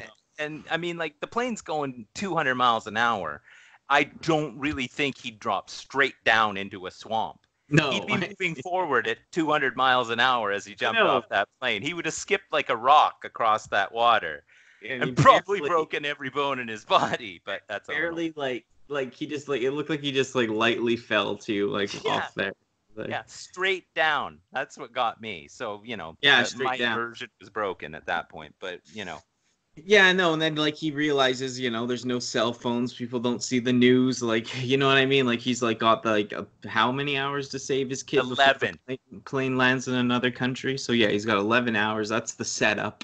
That's the whole setup for everything that happens in the movie. It's all based on that, on his watch. Mm-hmm. So Timex, baby. Oh yeah, you bet. Yeah. I don't understand. Like whenever he looks at it, it makes a beep for every second that goes by. Beep, beep, beep, and you think, well, it's not beeping all the time, is it? This isn't. I'm not sure a watch does that, but second beeper. Yeah. But yeah, and then like what? Like he kind of like he gets out of like he runs out of the swamp. He kind of ducks down in case that like walking phoenix guy is like trying to spot him, I guess, or something. Well, is that why he acted all like deakish, deaking? Well, he didn't want walking phoenix guy to see him because if he did, then he'd phone and tell the Bennett that John Matrix isn't on the plane, and they just kill his daughter. So he has to be like on the down low, and he knows he's got to get this other guy to find out where his daughter is. So he's got to like stealth his way, run across the runway. No one sees him do that because it's just a big Austrian dude running across a runway at an international airport. Yeah, but like it's 1985. If it was 2002, ooh, or 82. So yeah, if it was so yeah, it gets all the swamp, and I remember there's another part too, like with something with the people on a boat with her shaking up the girl that I thought was weird too. After that scene, like after he jumps out of the plane, like they cut to like, what's his name in the chain metal and that other actor, that comedian, and they got the kid and she's all rattled up in her whatever that's called, the suspenders or whatever it is. In her coveralls, and she's getting all it's just weird. No, I know. And the kid, it's like it's that's the thing, is that every moment that they have to keep pushing this plot line forward that is just the stupidest plot, but they're keep reinforcing it. Like, they were in the boat there with Alyssa Milano, the girl, and the comedian guy and Bennett, and they're like, do you think he's going to do the mission? And Bennett's there, he'll do the mission, because if he doesn't, he thinks we're going to kill his daughter. And they're like, oh, well, but, does he know that we're just going to kill him afterwards anyway? And he's like, he'll do it anyway because he thinks that his daughter's going to be killed if he doesn't. It's just like reinforcing like their relationship of Bennett and the Tin Pot dictator and stuff. They keep having to hammer it home to us because just to kind of reinforce the fact that there's actually a plot in this. Yeah, and the whole part too, like that creepy Walking Phoenix wannabe, like he's like talks to what's the black girl's name? Do you know her name? Oh, that's Ray Dawn Chong. But in the movie, I don't. What's her name? Cindy in the movie. Sydney. So yeah, Sydney. Like he's talking to Sydney, like that phone booth or something, right? Trying to hit on her and. Yeah, that's the thing. I mean, it's in 1982, so this guy's a creep. He's every man's a creep. He just starts hitting on this she's like a flight attendant, just hitting on her for no reason. Follows her to her car, right. But Arnie's there. Little do they know, Arnie's there, trailing them. Yeah, Arnie's trailing them, and then they're in the underground parking lot, and he like rolls up on her car and like pulls that seat out. He pulls the whole seat out of her car. Yeah. Arnie pulls the seat out. To get, and then says, "Follow the creepy dude." Yeah. Who's Joaquin Phoenix, who's driving away in his Porsche, and I'm like, okay, this is. Is great. That actually Joaquin Phoenix or no? That's no. Okay, it's thank not. God. Like I thought I was. Oh no! Joaquin Phoenix wasn't even born then. Yeah. Okay. Good. Yeah. Thank God. And then that guy's he's going. He's going to a mall to meet someone. That Joaquin Phoenix guy. Like. Yeah. Well, that's it. So yeah, they follow the creepy guy, Joaquin Phoenix dude, the other heavy, the other bad guy, to a mall because he's doing some kind of shady transaction where he's buying passports from this guy Sully. In a public place. Sully, that's his name. Yeah. So, in a public place, that guy's selling. What was he selling? He's buying passports, like fake passports. And so you see him like pass the passports under the table, and then the briefcase of cash, presumably, and then but then that's where it all goes bad. This is where the action and Arnold starts. Like he tells Sydney to go in there, and he like rips her shirt open too. Like how like people would be so upset over that too nowadays. Like open up your shirt, Yeah, well, it was a different time, so. Yeah, the misogyny in this is great. He's like you need to seduce him or whatever, bring him out here. And she kind of goes in there, but she rats on Arnold or whatever. She says like he's a crazy guy, he's after me. Yeah. She tells the rent-a-cop security mall dudes that like, oh, I've been kidnapped by a giant, muscle-bound crazy man and told to do this, that, and the other because Arnold's like had told her like, these guys are doing something, have my daughter held captive. You go in and distract him, and I'll do the rest. And she's like, no, I'm going to fink on you, Arnold. And, even though your daughter might get killed, I'm going to fink on you. So, I mean, and that's when things start bad. Like she pushes that cop down a flight of steps. Like, wouldn't that be I'm pretty sure that's a felony charge. No one's held for accountability in this movie. I noticed there's so many felony charges going through like this. Like it puts that woman in so much danger. Oh yeah, no, I know. And she just kind of Stockholm syndrome, kind of like, oh, I'm gonna help you do this now. All of a sudden, but that Sully guy spots him in the mall arguing with the rent-a-cops, and he has to of course run to a payphone. Yeah, he runs into that payphone. Yeah, so Arnold, because he wants to call the people. He's like, he's alive, and then Arnold rips the thing right out of the ground, the payphone, the whole stand. And just chucks it. Yeah, and this precipitates the inevitable car chase. Yeah. Transpires. Yeah, and Arnold knocks out like 20 more cops. I'm sure that's double felonies. Yeah. Like that other guy, doesn't he like fall? Like, is that the guy that gets shot? He like falls or something. Is that the guy that was selling the passports? Did you catch that? Oh yeah. Okay, yeah, because I thought, was it that guy? I couldn't figure that out. Yeah, well, this is the thing: is this movie is so convoluted that like it makes other action movies look like just like there's no plot because there's just so much plot happening in this movie that's just stupid. Like it doesn't need to be in there, but it was a different time. Yeah, and like when they're fighting in the mall, he like grabs on that thing and like swings like Tarzan, like as Yeah, like trying to get out of the mall. That was pretty cool. yeah, that was all right. That was all right. It's funny. Yeah. And I guess I don't understand how she gets back with him in the car though, like after they're outside the mall. I don't Well, really. he goes and steals her car because that guy, the Sully guy, takes off.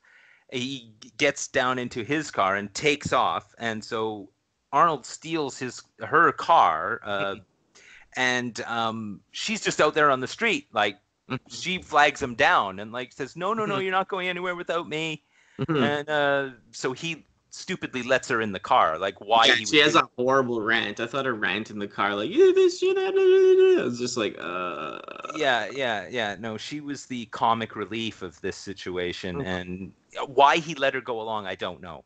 I know he puts her in so much danger. Like, Yeah. the movie, like she caught like 30 felonies in this movie because of him. At least. Like trespassing, like she got someone like shot or like knocked a cop down a flight of steps and stuff. Like, no, she's complicit in everything that goes wrong. Speeding, you know what I mean? Like, yeah. Well, I mean, it gets worse later on, right? Yeah. But yeah, so I mean, car chase with chasing Sully through the streets, completely like just not even a great car chase, to be honest. Right? Yeah, it was actually very. I don't even know how they lost him. I can't remember, but I mean, it was very just blah. Like they tried to make it intense and with her blabbering, but I was just like, I'm over this. I thought like at this point, it's too corny. This movie, I can't believe. Now I know why I didn't see it as a kid, probably because like my family probably didn't like it or something, Yeah, no, it's really corny, but I mean, it did the job in the era that it was made. This is exactly the kind of movie that needed to be in the theater, right? But yeah, so I mean, inevitably, like Arnold catches that Sully guy, flips his Porsche over, and after a pretty weak car chase. Totally, yeah. Like I said, I barely remember him tipping. Now that you said it, I remember it, but that was and says a couple of witty one-liners to him as he's trying to get information out of him, hanging him off a cliff. Oh yeah, that was the best part. Yeah, he's got him on the cliff, like holding him up by one leg, because he told them earlier he was like, "You'll be the last one I kill" or something. Yeah. Exactly. Yeah, that was the thing, because everything precipitates Arnold's one-liners in this. Like, they're all set up and they all are paid off because it's all there is in this movie. Yeah, no, they were setting up so many one-liners in this movie, like I lied or whatever. Like So I mean, they said something to the black guy though on the plane that was so funny. I can't remember what he said, but he like just how the one guy said something like, "Do you got any baggage with you or something?" And he's like, "Oh, just this guy," or I don't know what he said. So funny. That's what he said. Yeah, no, it was pretty good. It was pretty good. Some of the delivery was great. I was like, that's the best part. But yeah, I think like after that car chase scene, it shows like, what's his name in the vest again? What's that guy's name? Bennett. Bennett, yeah, and like he's got that kid by her arm, and it's just like the weirdest stuff. They're dragging around this like kid, I don't know. They lock her up, don't they, or something? In a room? That's right. Yeah, they bring her to some kind of a compound, and you don't know where it is, but they lock her up in this kind of glam mansion that has no furniture in it for some reason in some parts, and they lock her in the room, and then that's pretty well the last you see of that. Thank God. So I was getting over it pretty quickly. Oh yeah. This is what the movie's really about at the end of the day. Like, they took the kid. He was going to go after. He wants his kid back. But it's just, I've seen so many other movies that this is done better. Yeah. And it's just everything, like driving it forward is just him checking his watch. It's like, I've got 11 hours. So I've dropped the one guy off the cliff. I've taken the hotel key out of his pocket. So I know where he's staying. So that means I can go there in the next step to try and figure out where my daughter is. Yeah, the hotel key that he got from that guy, that was, if you didn't catch that, you had no idea how he got there. No, exactly. And it was like so quick. Mm-hmm. It's like, I got it already, the information. Yeah. Flip, and then he drives to the hotel, and then it carries on from there. And like, so they're at the hotel, and big black guy, he shows up. Yeah. Oh yeah, I know. Like, how did? Yeah. And he's They're like, both staying and in they, that yeah, and hotel. like So. it makes her like, I swear, like, doesn't he like open her blouse again or something? I don't know. She keeps it like, he's just playing this woman up as a sex idol, like. Yeah, well, he just wants to just like, use her as a distraction. Guy doesn't know that Sully's been dropped off the cliff. That's right. So he's like, where's Sully? Oh, he's in the shower, she says, as Arnold pushes her towards the door with her shirt open, because she's supposed to be, I don't know. Maid. Yeah, that's or actually, a prostitute or some. Yeah, she says maid, but yeah, it's obviously he thinks it's a prostitute, right? Yeah. And then a really crummy fight scene happens.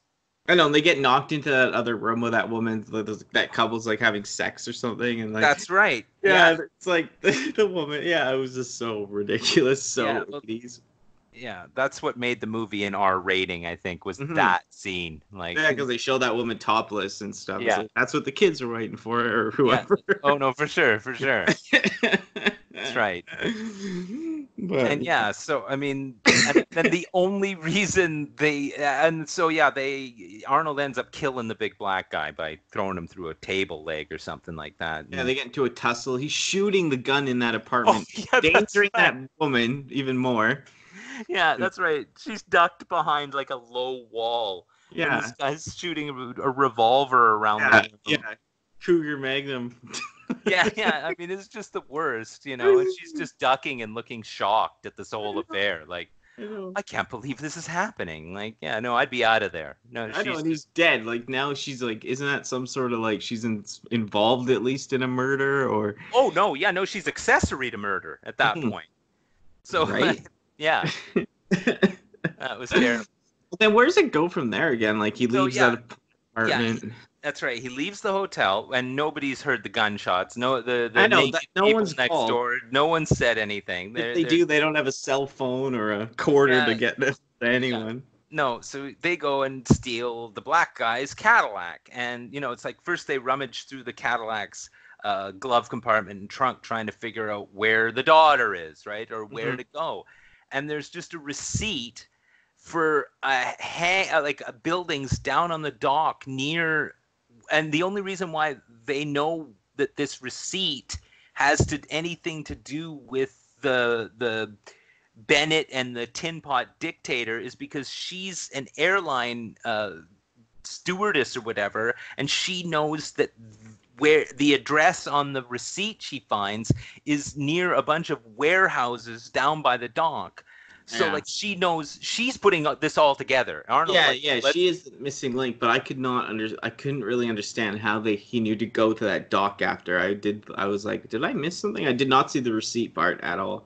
Yeah, so yeah, she did all the explaining there. So yeah, so they drive the Cadillac down there, and Arnie jumps the fence. He drives right to the right warehouse, of course, because jumps the fence, rips some corrugated metal off of a building, and goes inside and sees like a bunch of Jeeps and military equipment and guns and stuff. And this is all the stuff that's the Tin Pot Dictator is using to take over for the coup in the country where Arnold's supposed to be going to kill the. I mean, it's like, oh my god, and yeah, I know it was too much for this movie. Like, I know it's too much for this movie. Exactly. Like, I picked this movie because I thought, okay, Arnold's gonna have a gun at some point. He's gonna go killing some people. I don't know why. And when I'm finding out why as I'm watching it, I'm like, holy cow, why did I pick this movie? Well, yeah, no, I was like, I just wondered, like, I wondered if you thought it was that bad or like, I was like shocked at like how, I guess how bad it played out. Too much information, not enough explanation, like. Well, yeah, I mean, they just kind of like, they just kept hammering home this like why she's been kidnapped and why he has to do this and why Bennett is even involved in any of this. They just kept talking about it all the time. Like, it's like the most important thing is like Arnold's watch, not that, I don't need details about why this ex-dictator needs to get back into power and how many like men he has and how important he is, and like you don't need to. I didn't know there was this much stuff going on in this movie. Yeah, I know. And Arnold, like, he just jumps on like doing longitudes and latitudes on a map like instantly. I'm guessing it's the army, but it's just like he's like, I think it's this island and stuff, you know. No, for sure. Yeah, he sneaks into the military base. He just jumps over a fence and climbs in the thing and sneaks into the base that's hidden in a hangar or a warehouse that he literally finds because of the woman he's captured, and finds the room with the maps in it, and figures out. She climbs in the window, doesn't she? Like he lets her in. He's like, he tells her like something like, "Come back," like, or look up for a signal, and then he like gets her in there. Right, and then there's a bunch of maps, and he's like, okay, we got to look around and figure out where they are. Where's all this military equipment going? So she sees what happens. She knows that there's an island, and then they like you said, there's latitude and longitude written down, and he figures out. He grabs a ruler and a protractor and a crayon, and he figures out. He's like, oh, there must be something happening on this island, and she's like, well, 2 docks down, there's a place where they have seaplanes now, and seaplanes take a certain kind of gas, and a certain kind of gas. It takes 2 hours to fly to this island on a seaplane, and the refueling dock is 2 docks down. And it's like you're listening to this, and it's like, why is this happening? Like, why is this woman like just happened to know everything that is helping Arnold out?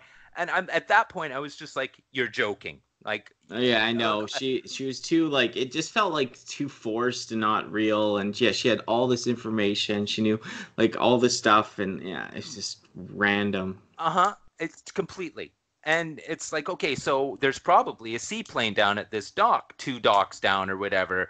And he's like, yeah, okay, so we've got to get down there. And what are we gonna do when we get there? They don't even know there's a plane there. I know. This is the thing. Yeah.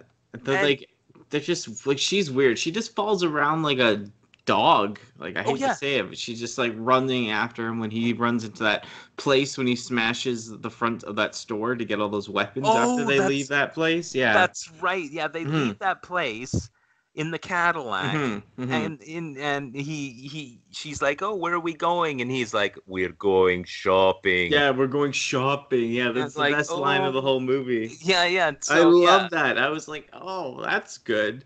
And so this is more stuff that doesn't need to happen, because they go in, he ram raids a military supply, like what do you call it? One of those places, like a surplus store. Yeah, in America. So he's like, goes in, and he's taken like, rocket launchers, like submachine guns. Yeah, and like frogman suit and military vests and all the stuff that you need. Sleeping bag, like every rifle. Sleeping bag, just in case he has to have a nap. I know, it was so over the top. Sleeping bag.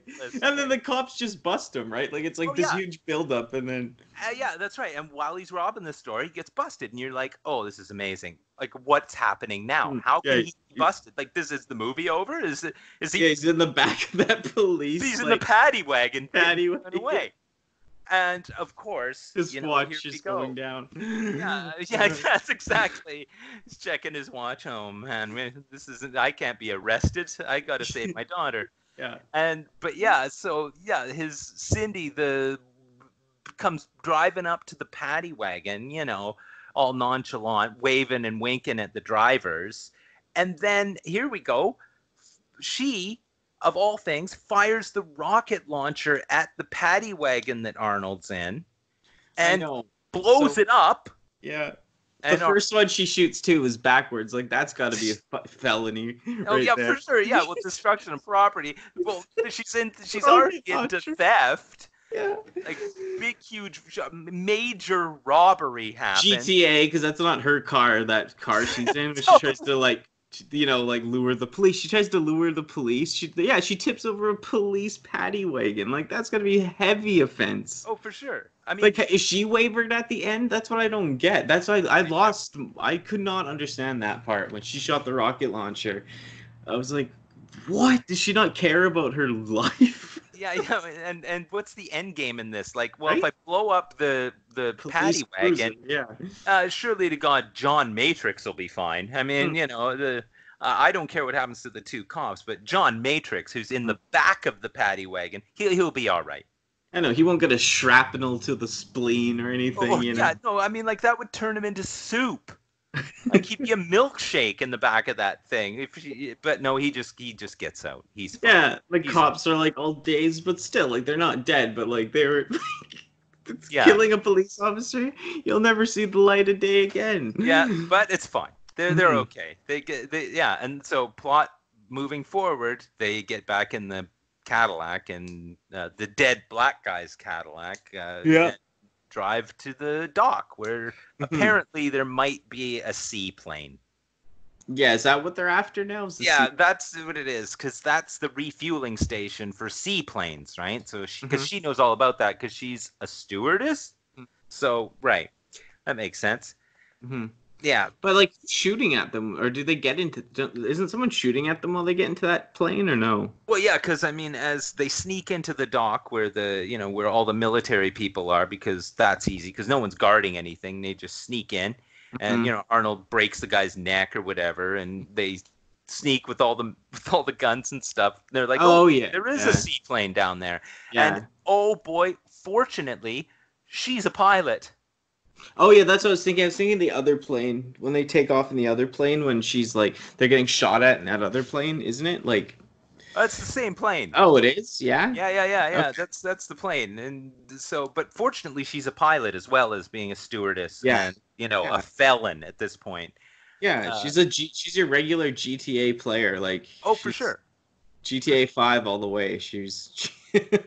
rocket launcher on Main Street backwards, Yeah, no, that's just normal. Like, this is fine. And you don't ever hear any sirens or anything. I know, there's no cameras, there's no sirens, and there's no cell phones. It's the wild, like, West. Really...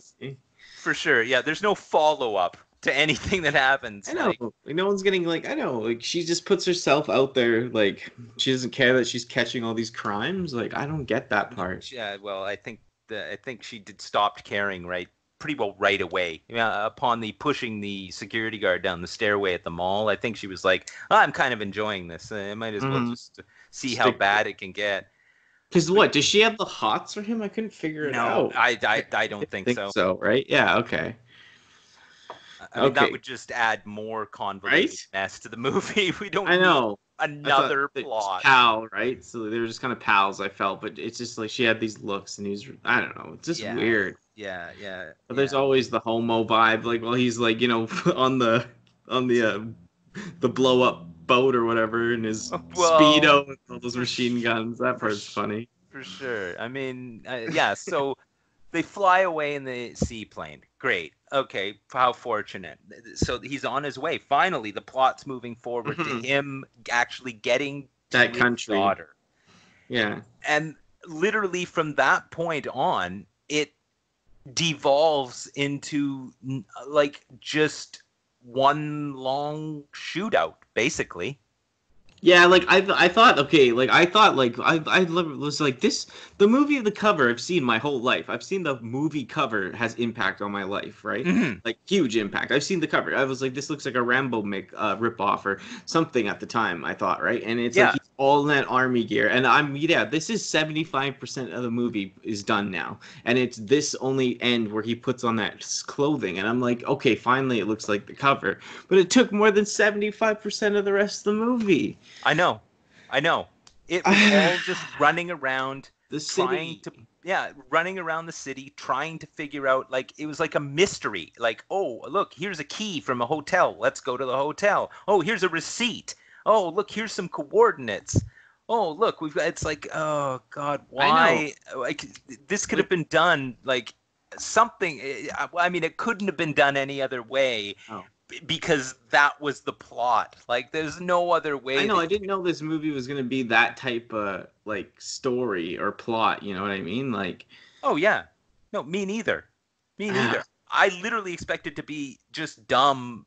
Like I thought he was in that military outfit for most of the movie. Yeah, I thought there was like actually a military thing in the movie besides like that little battle at the end. Like I thought I didn't know it was a city rocket launching, like quick one-liner, kill someone in a hotel and see some chick's tits type of movie, you know what I mean? It was just like so out there. I was like, what? And then when he's finally in all that gear, I was like, I stopped it and looked at the thing, and it was like, a good chunk, like a little bit of the movie left. Oh, and there was 20 minutes left at that point, I think, in the movie.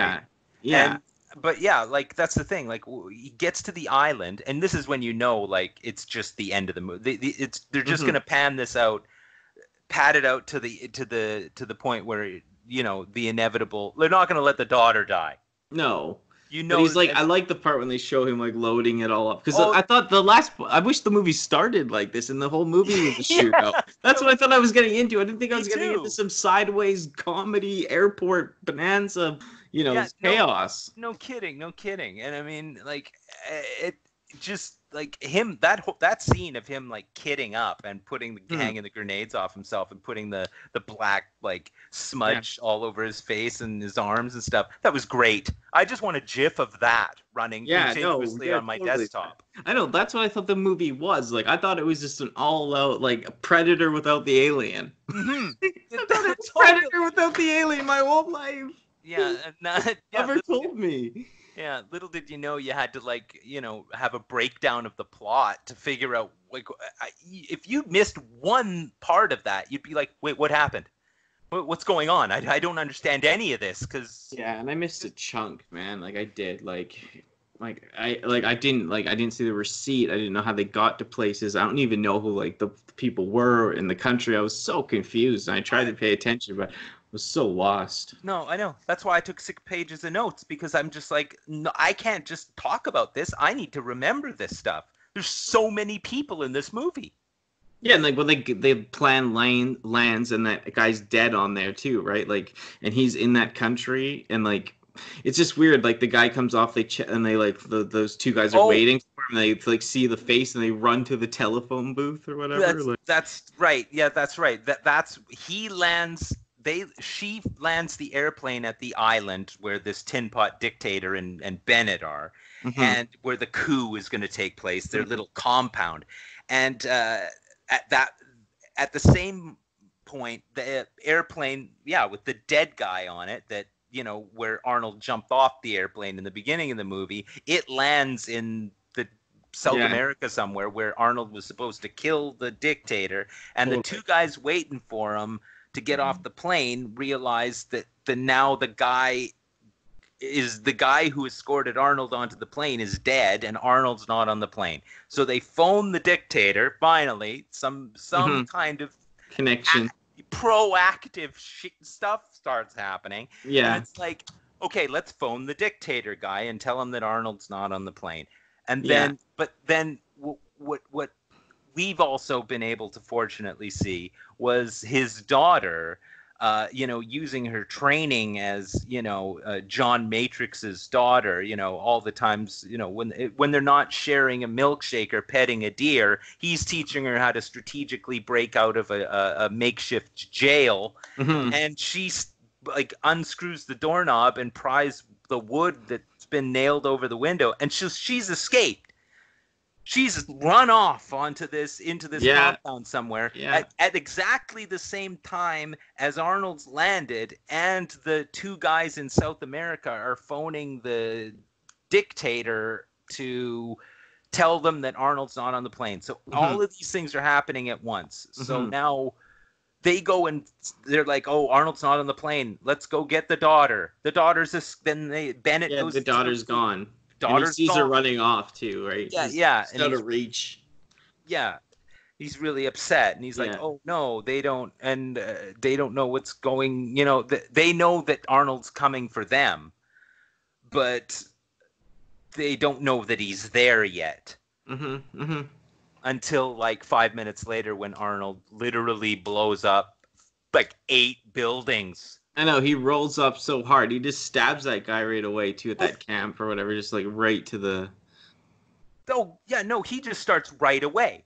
Like, does he have something that shoots knives, or what was that thing? Did you see that weird thing? Yeah, those are directional mines. So they blow up in like one direction. So I think, and they were all aimed at the buildings.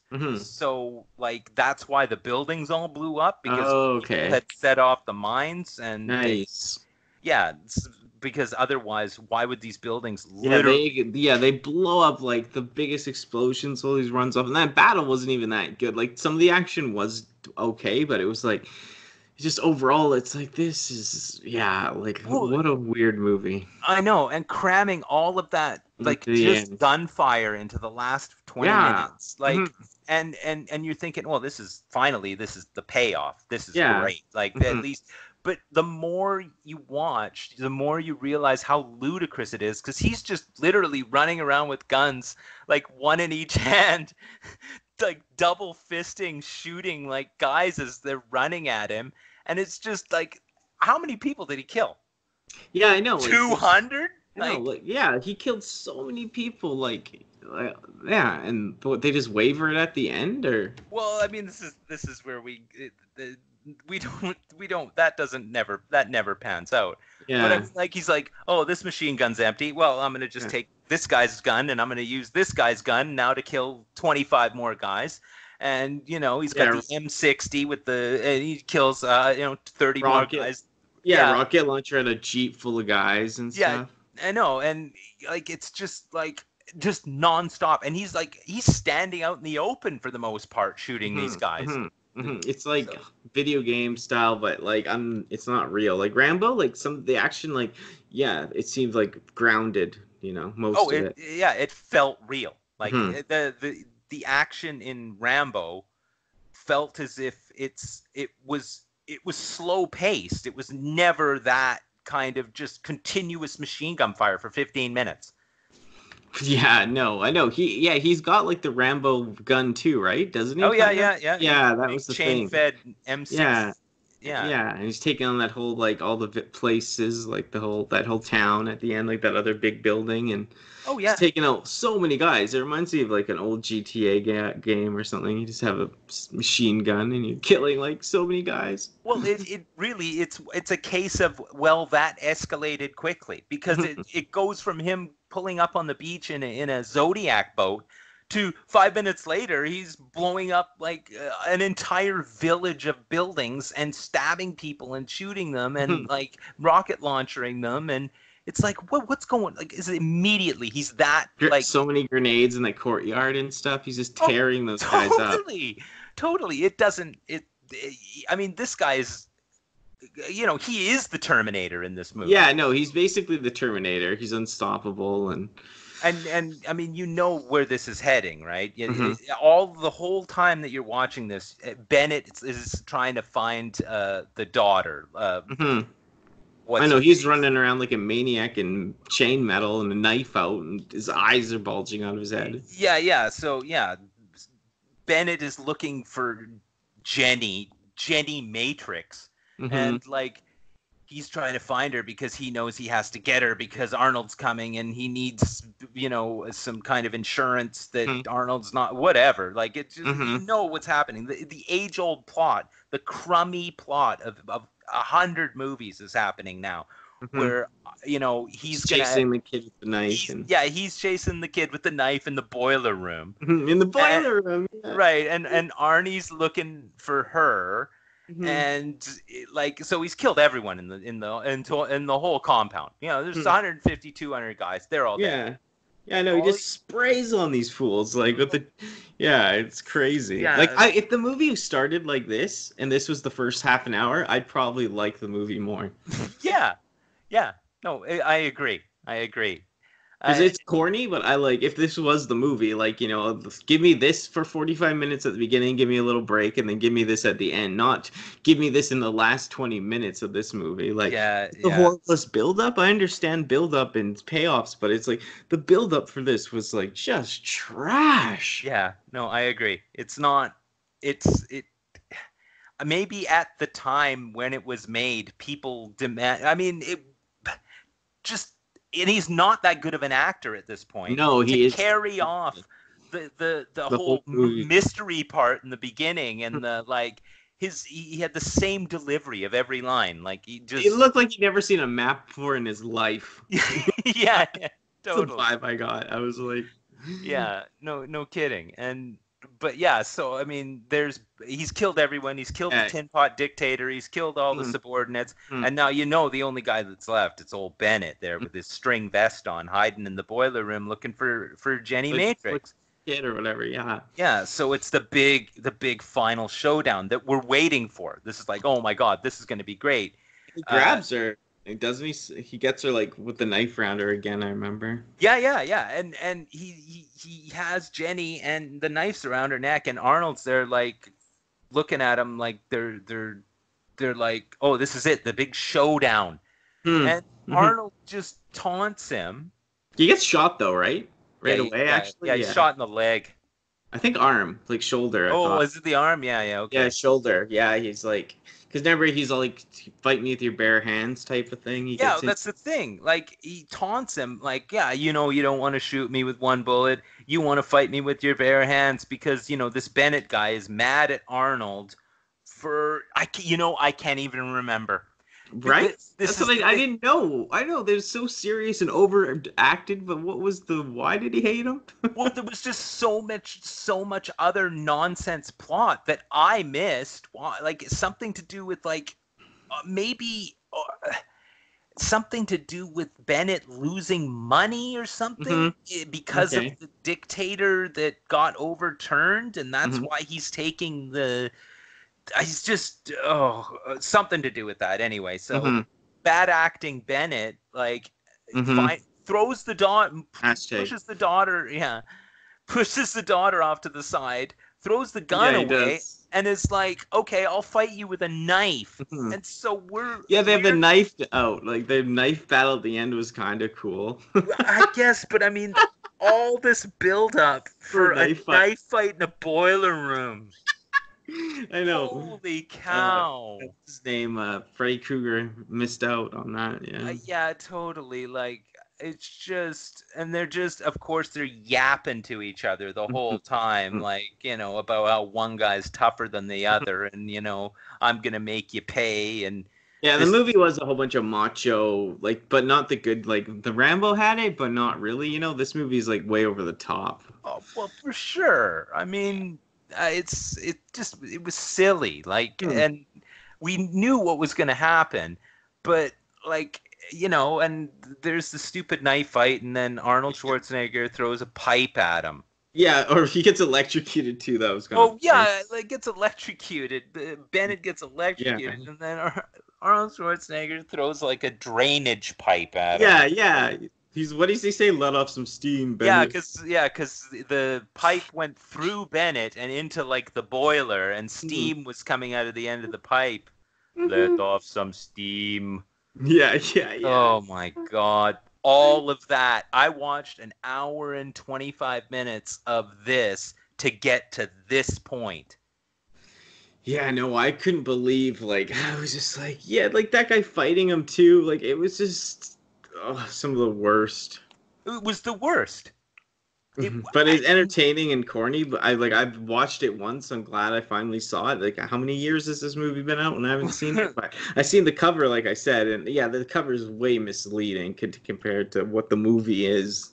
Oh yeah, I mean the movie's called Commando.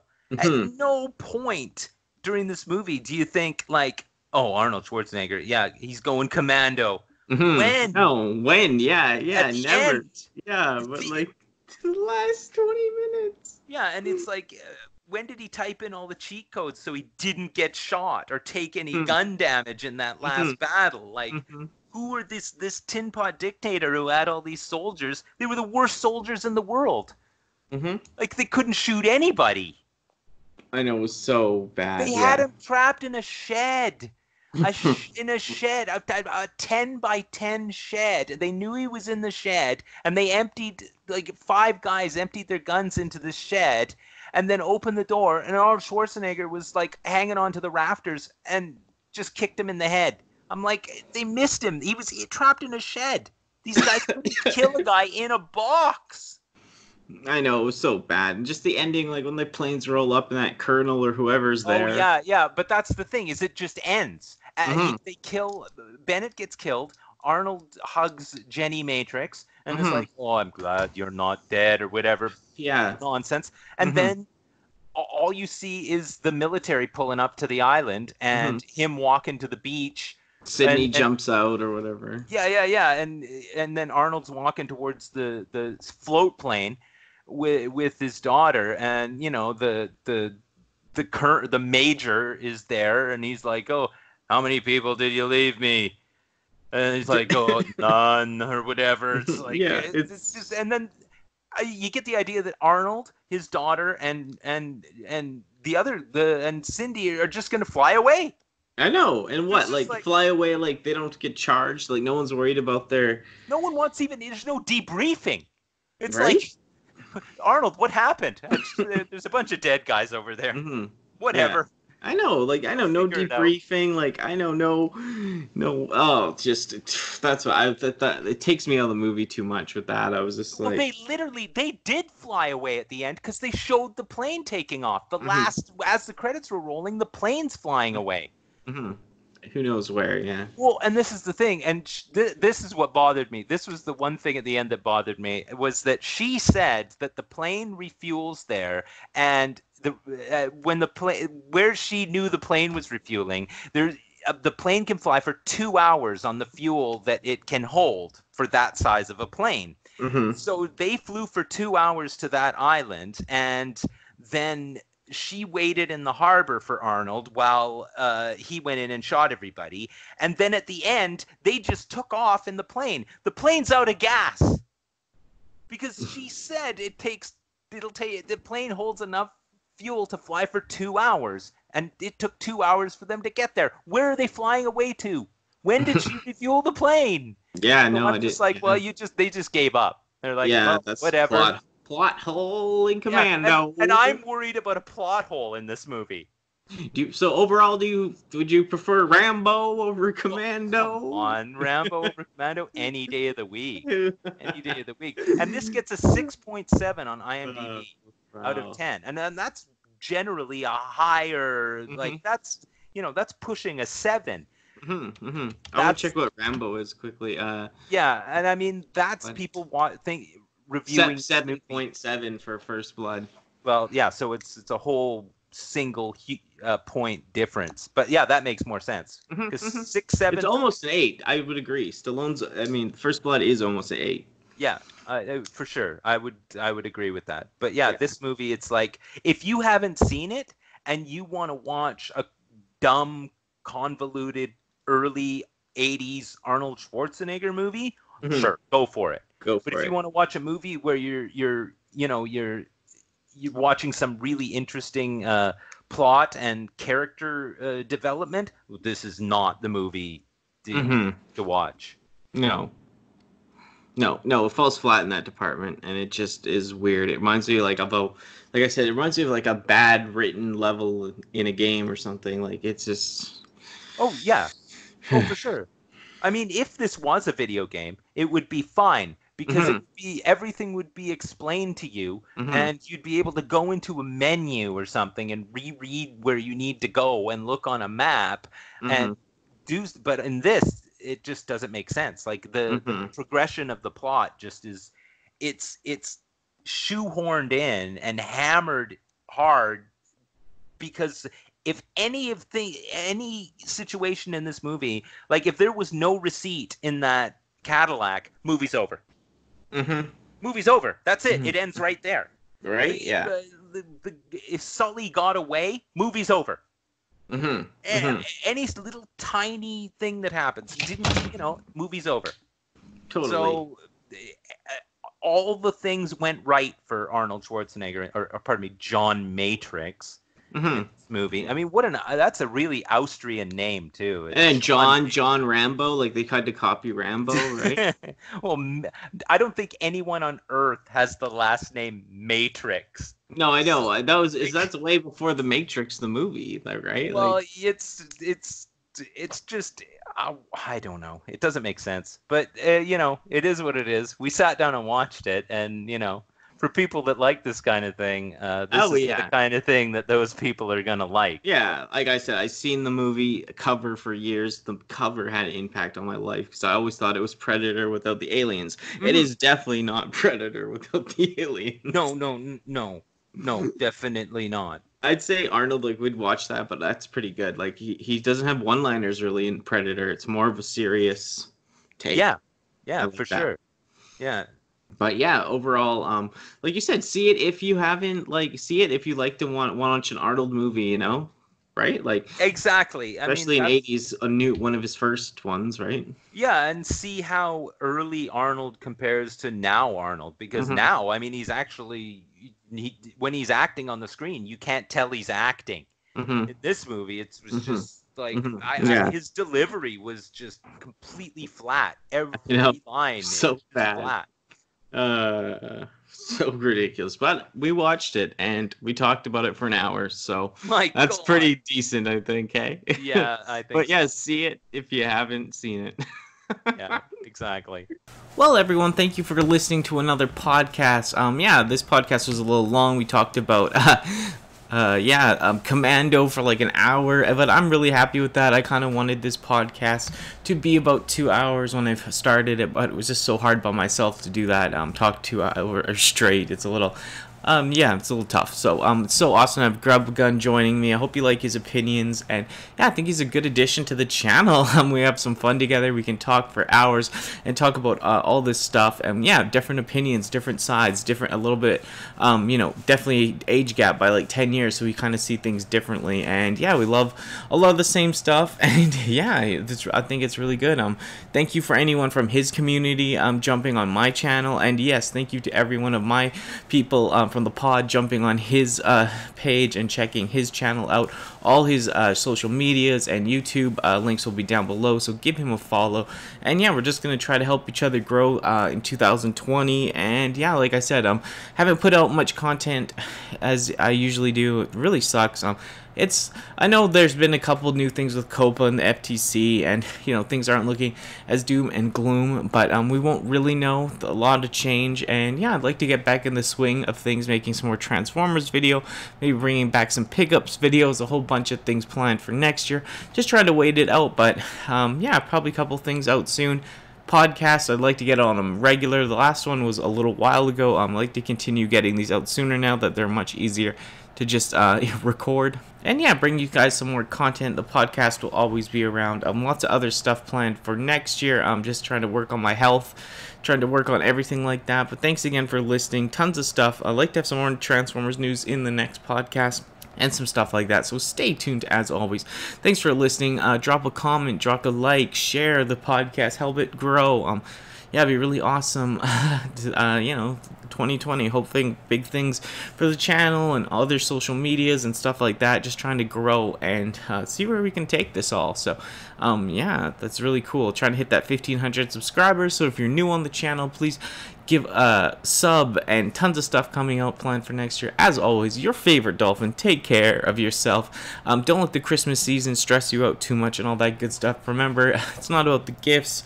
Better just to have a good dinner with your family and friends or whoever you celebrate it with. And take care. As always, stay strong, stay safe, stay positive.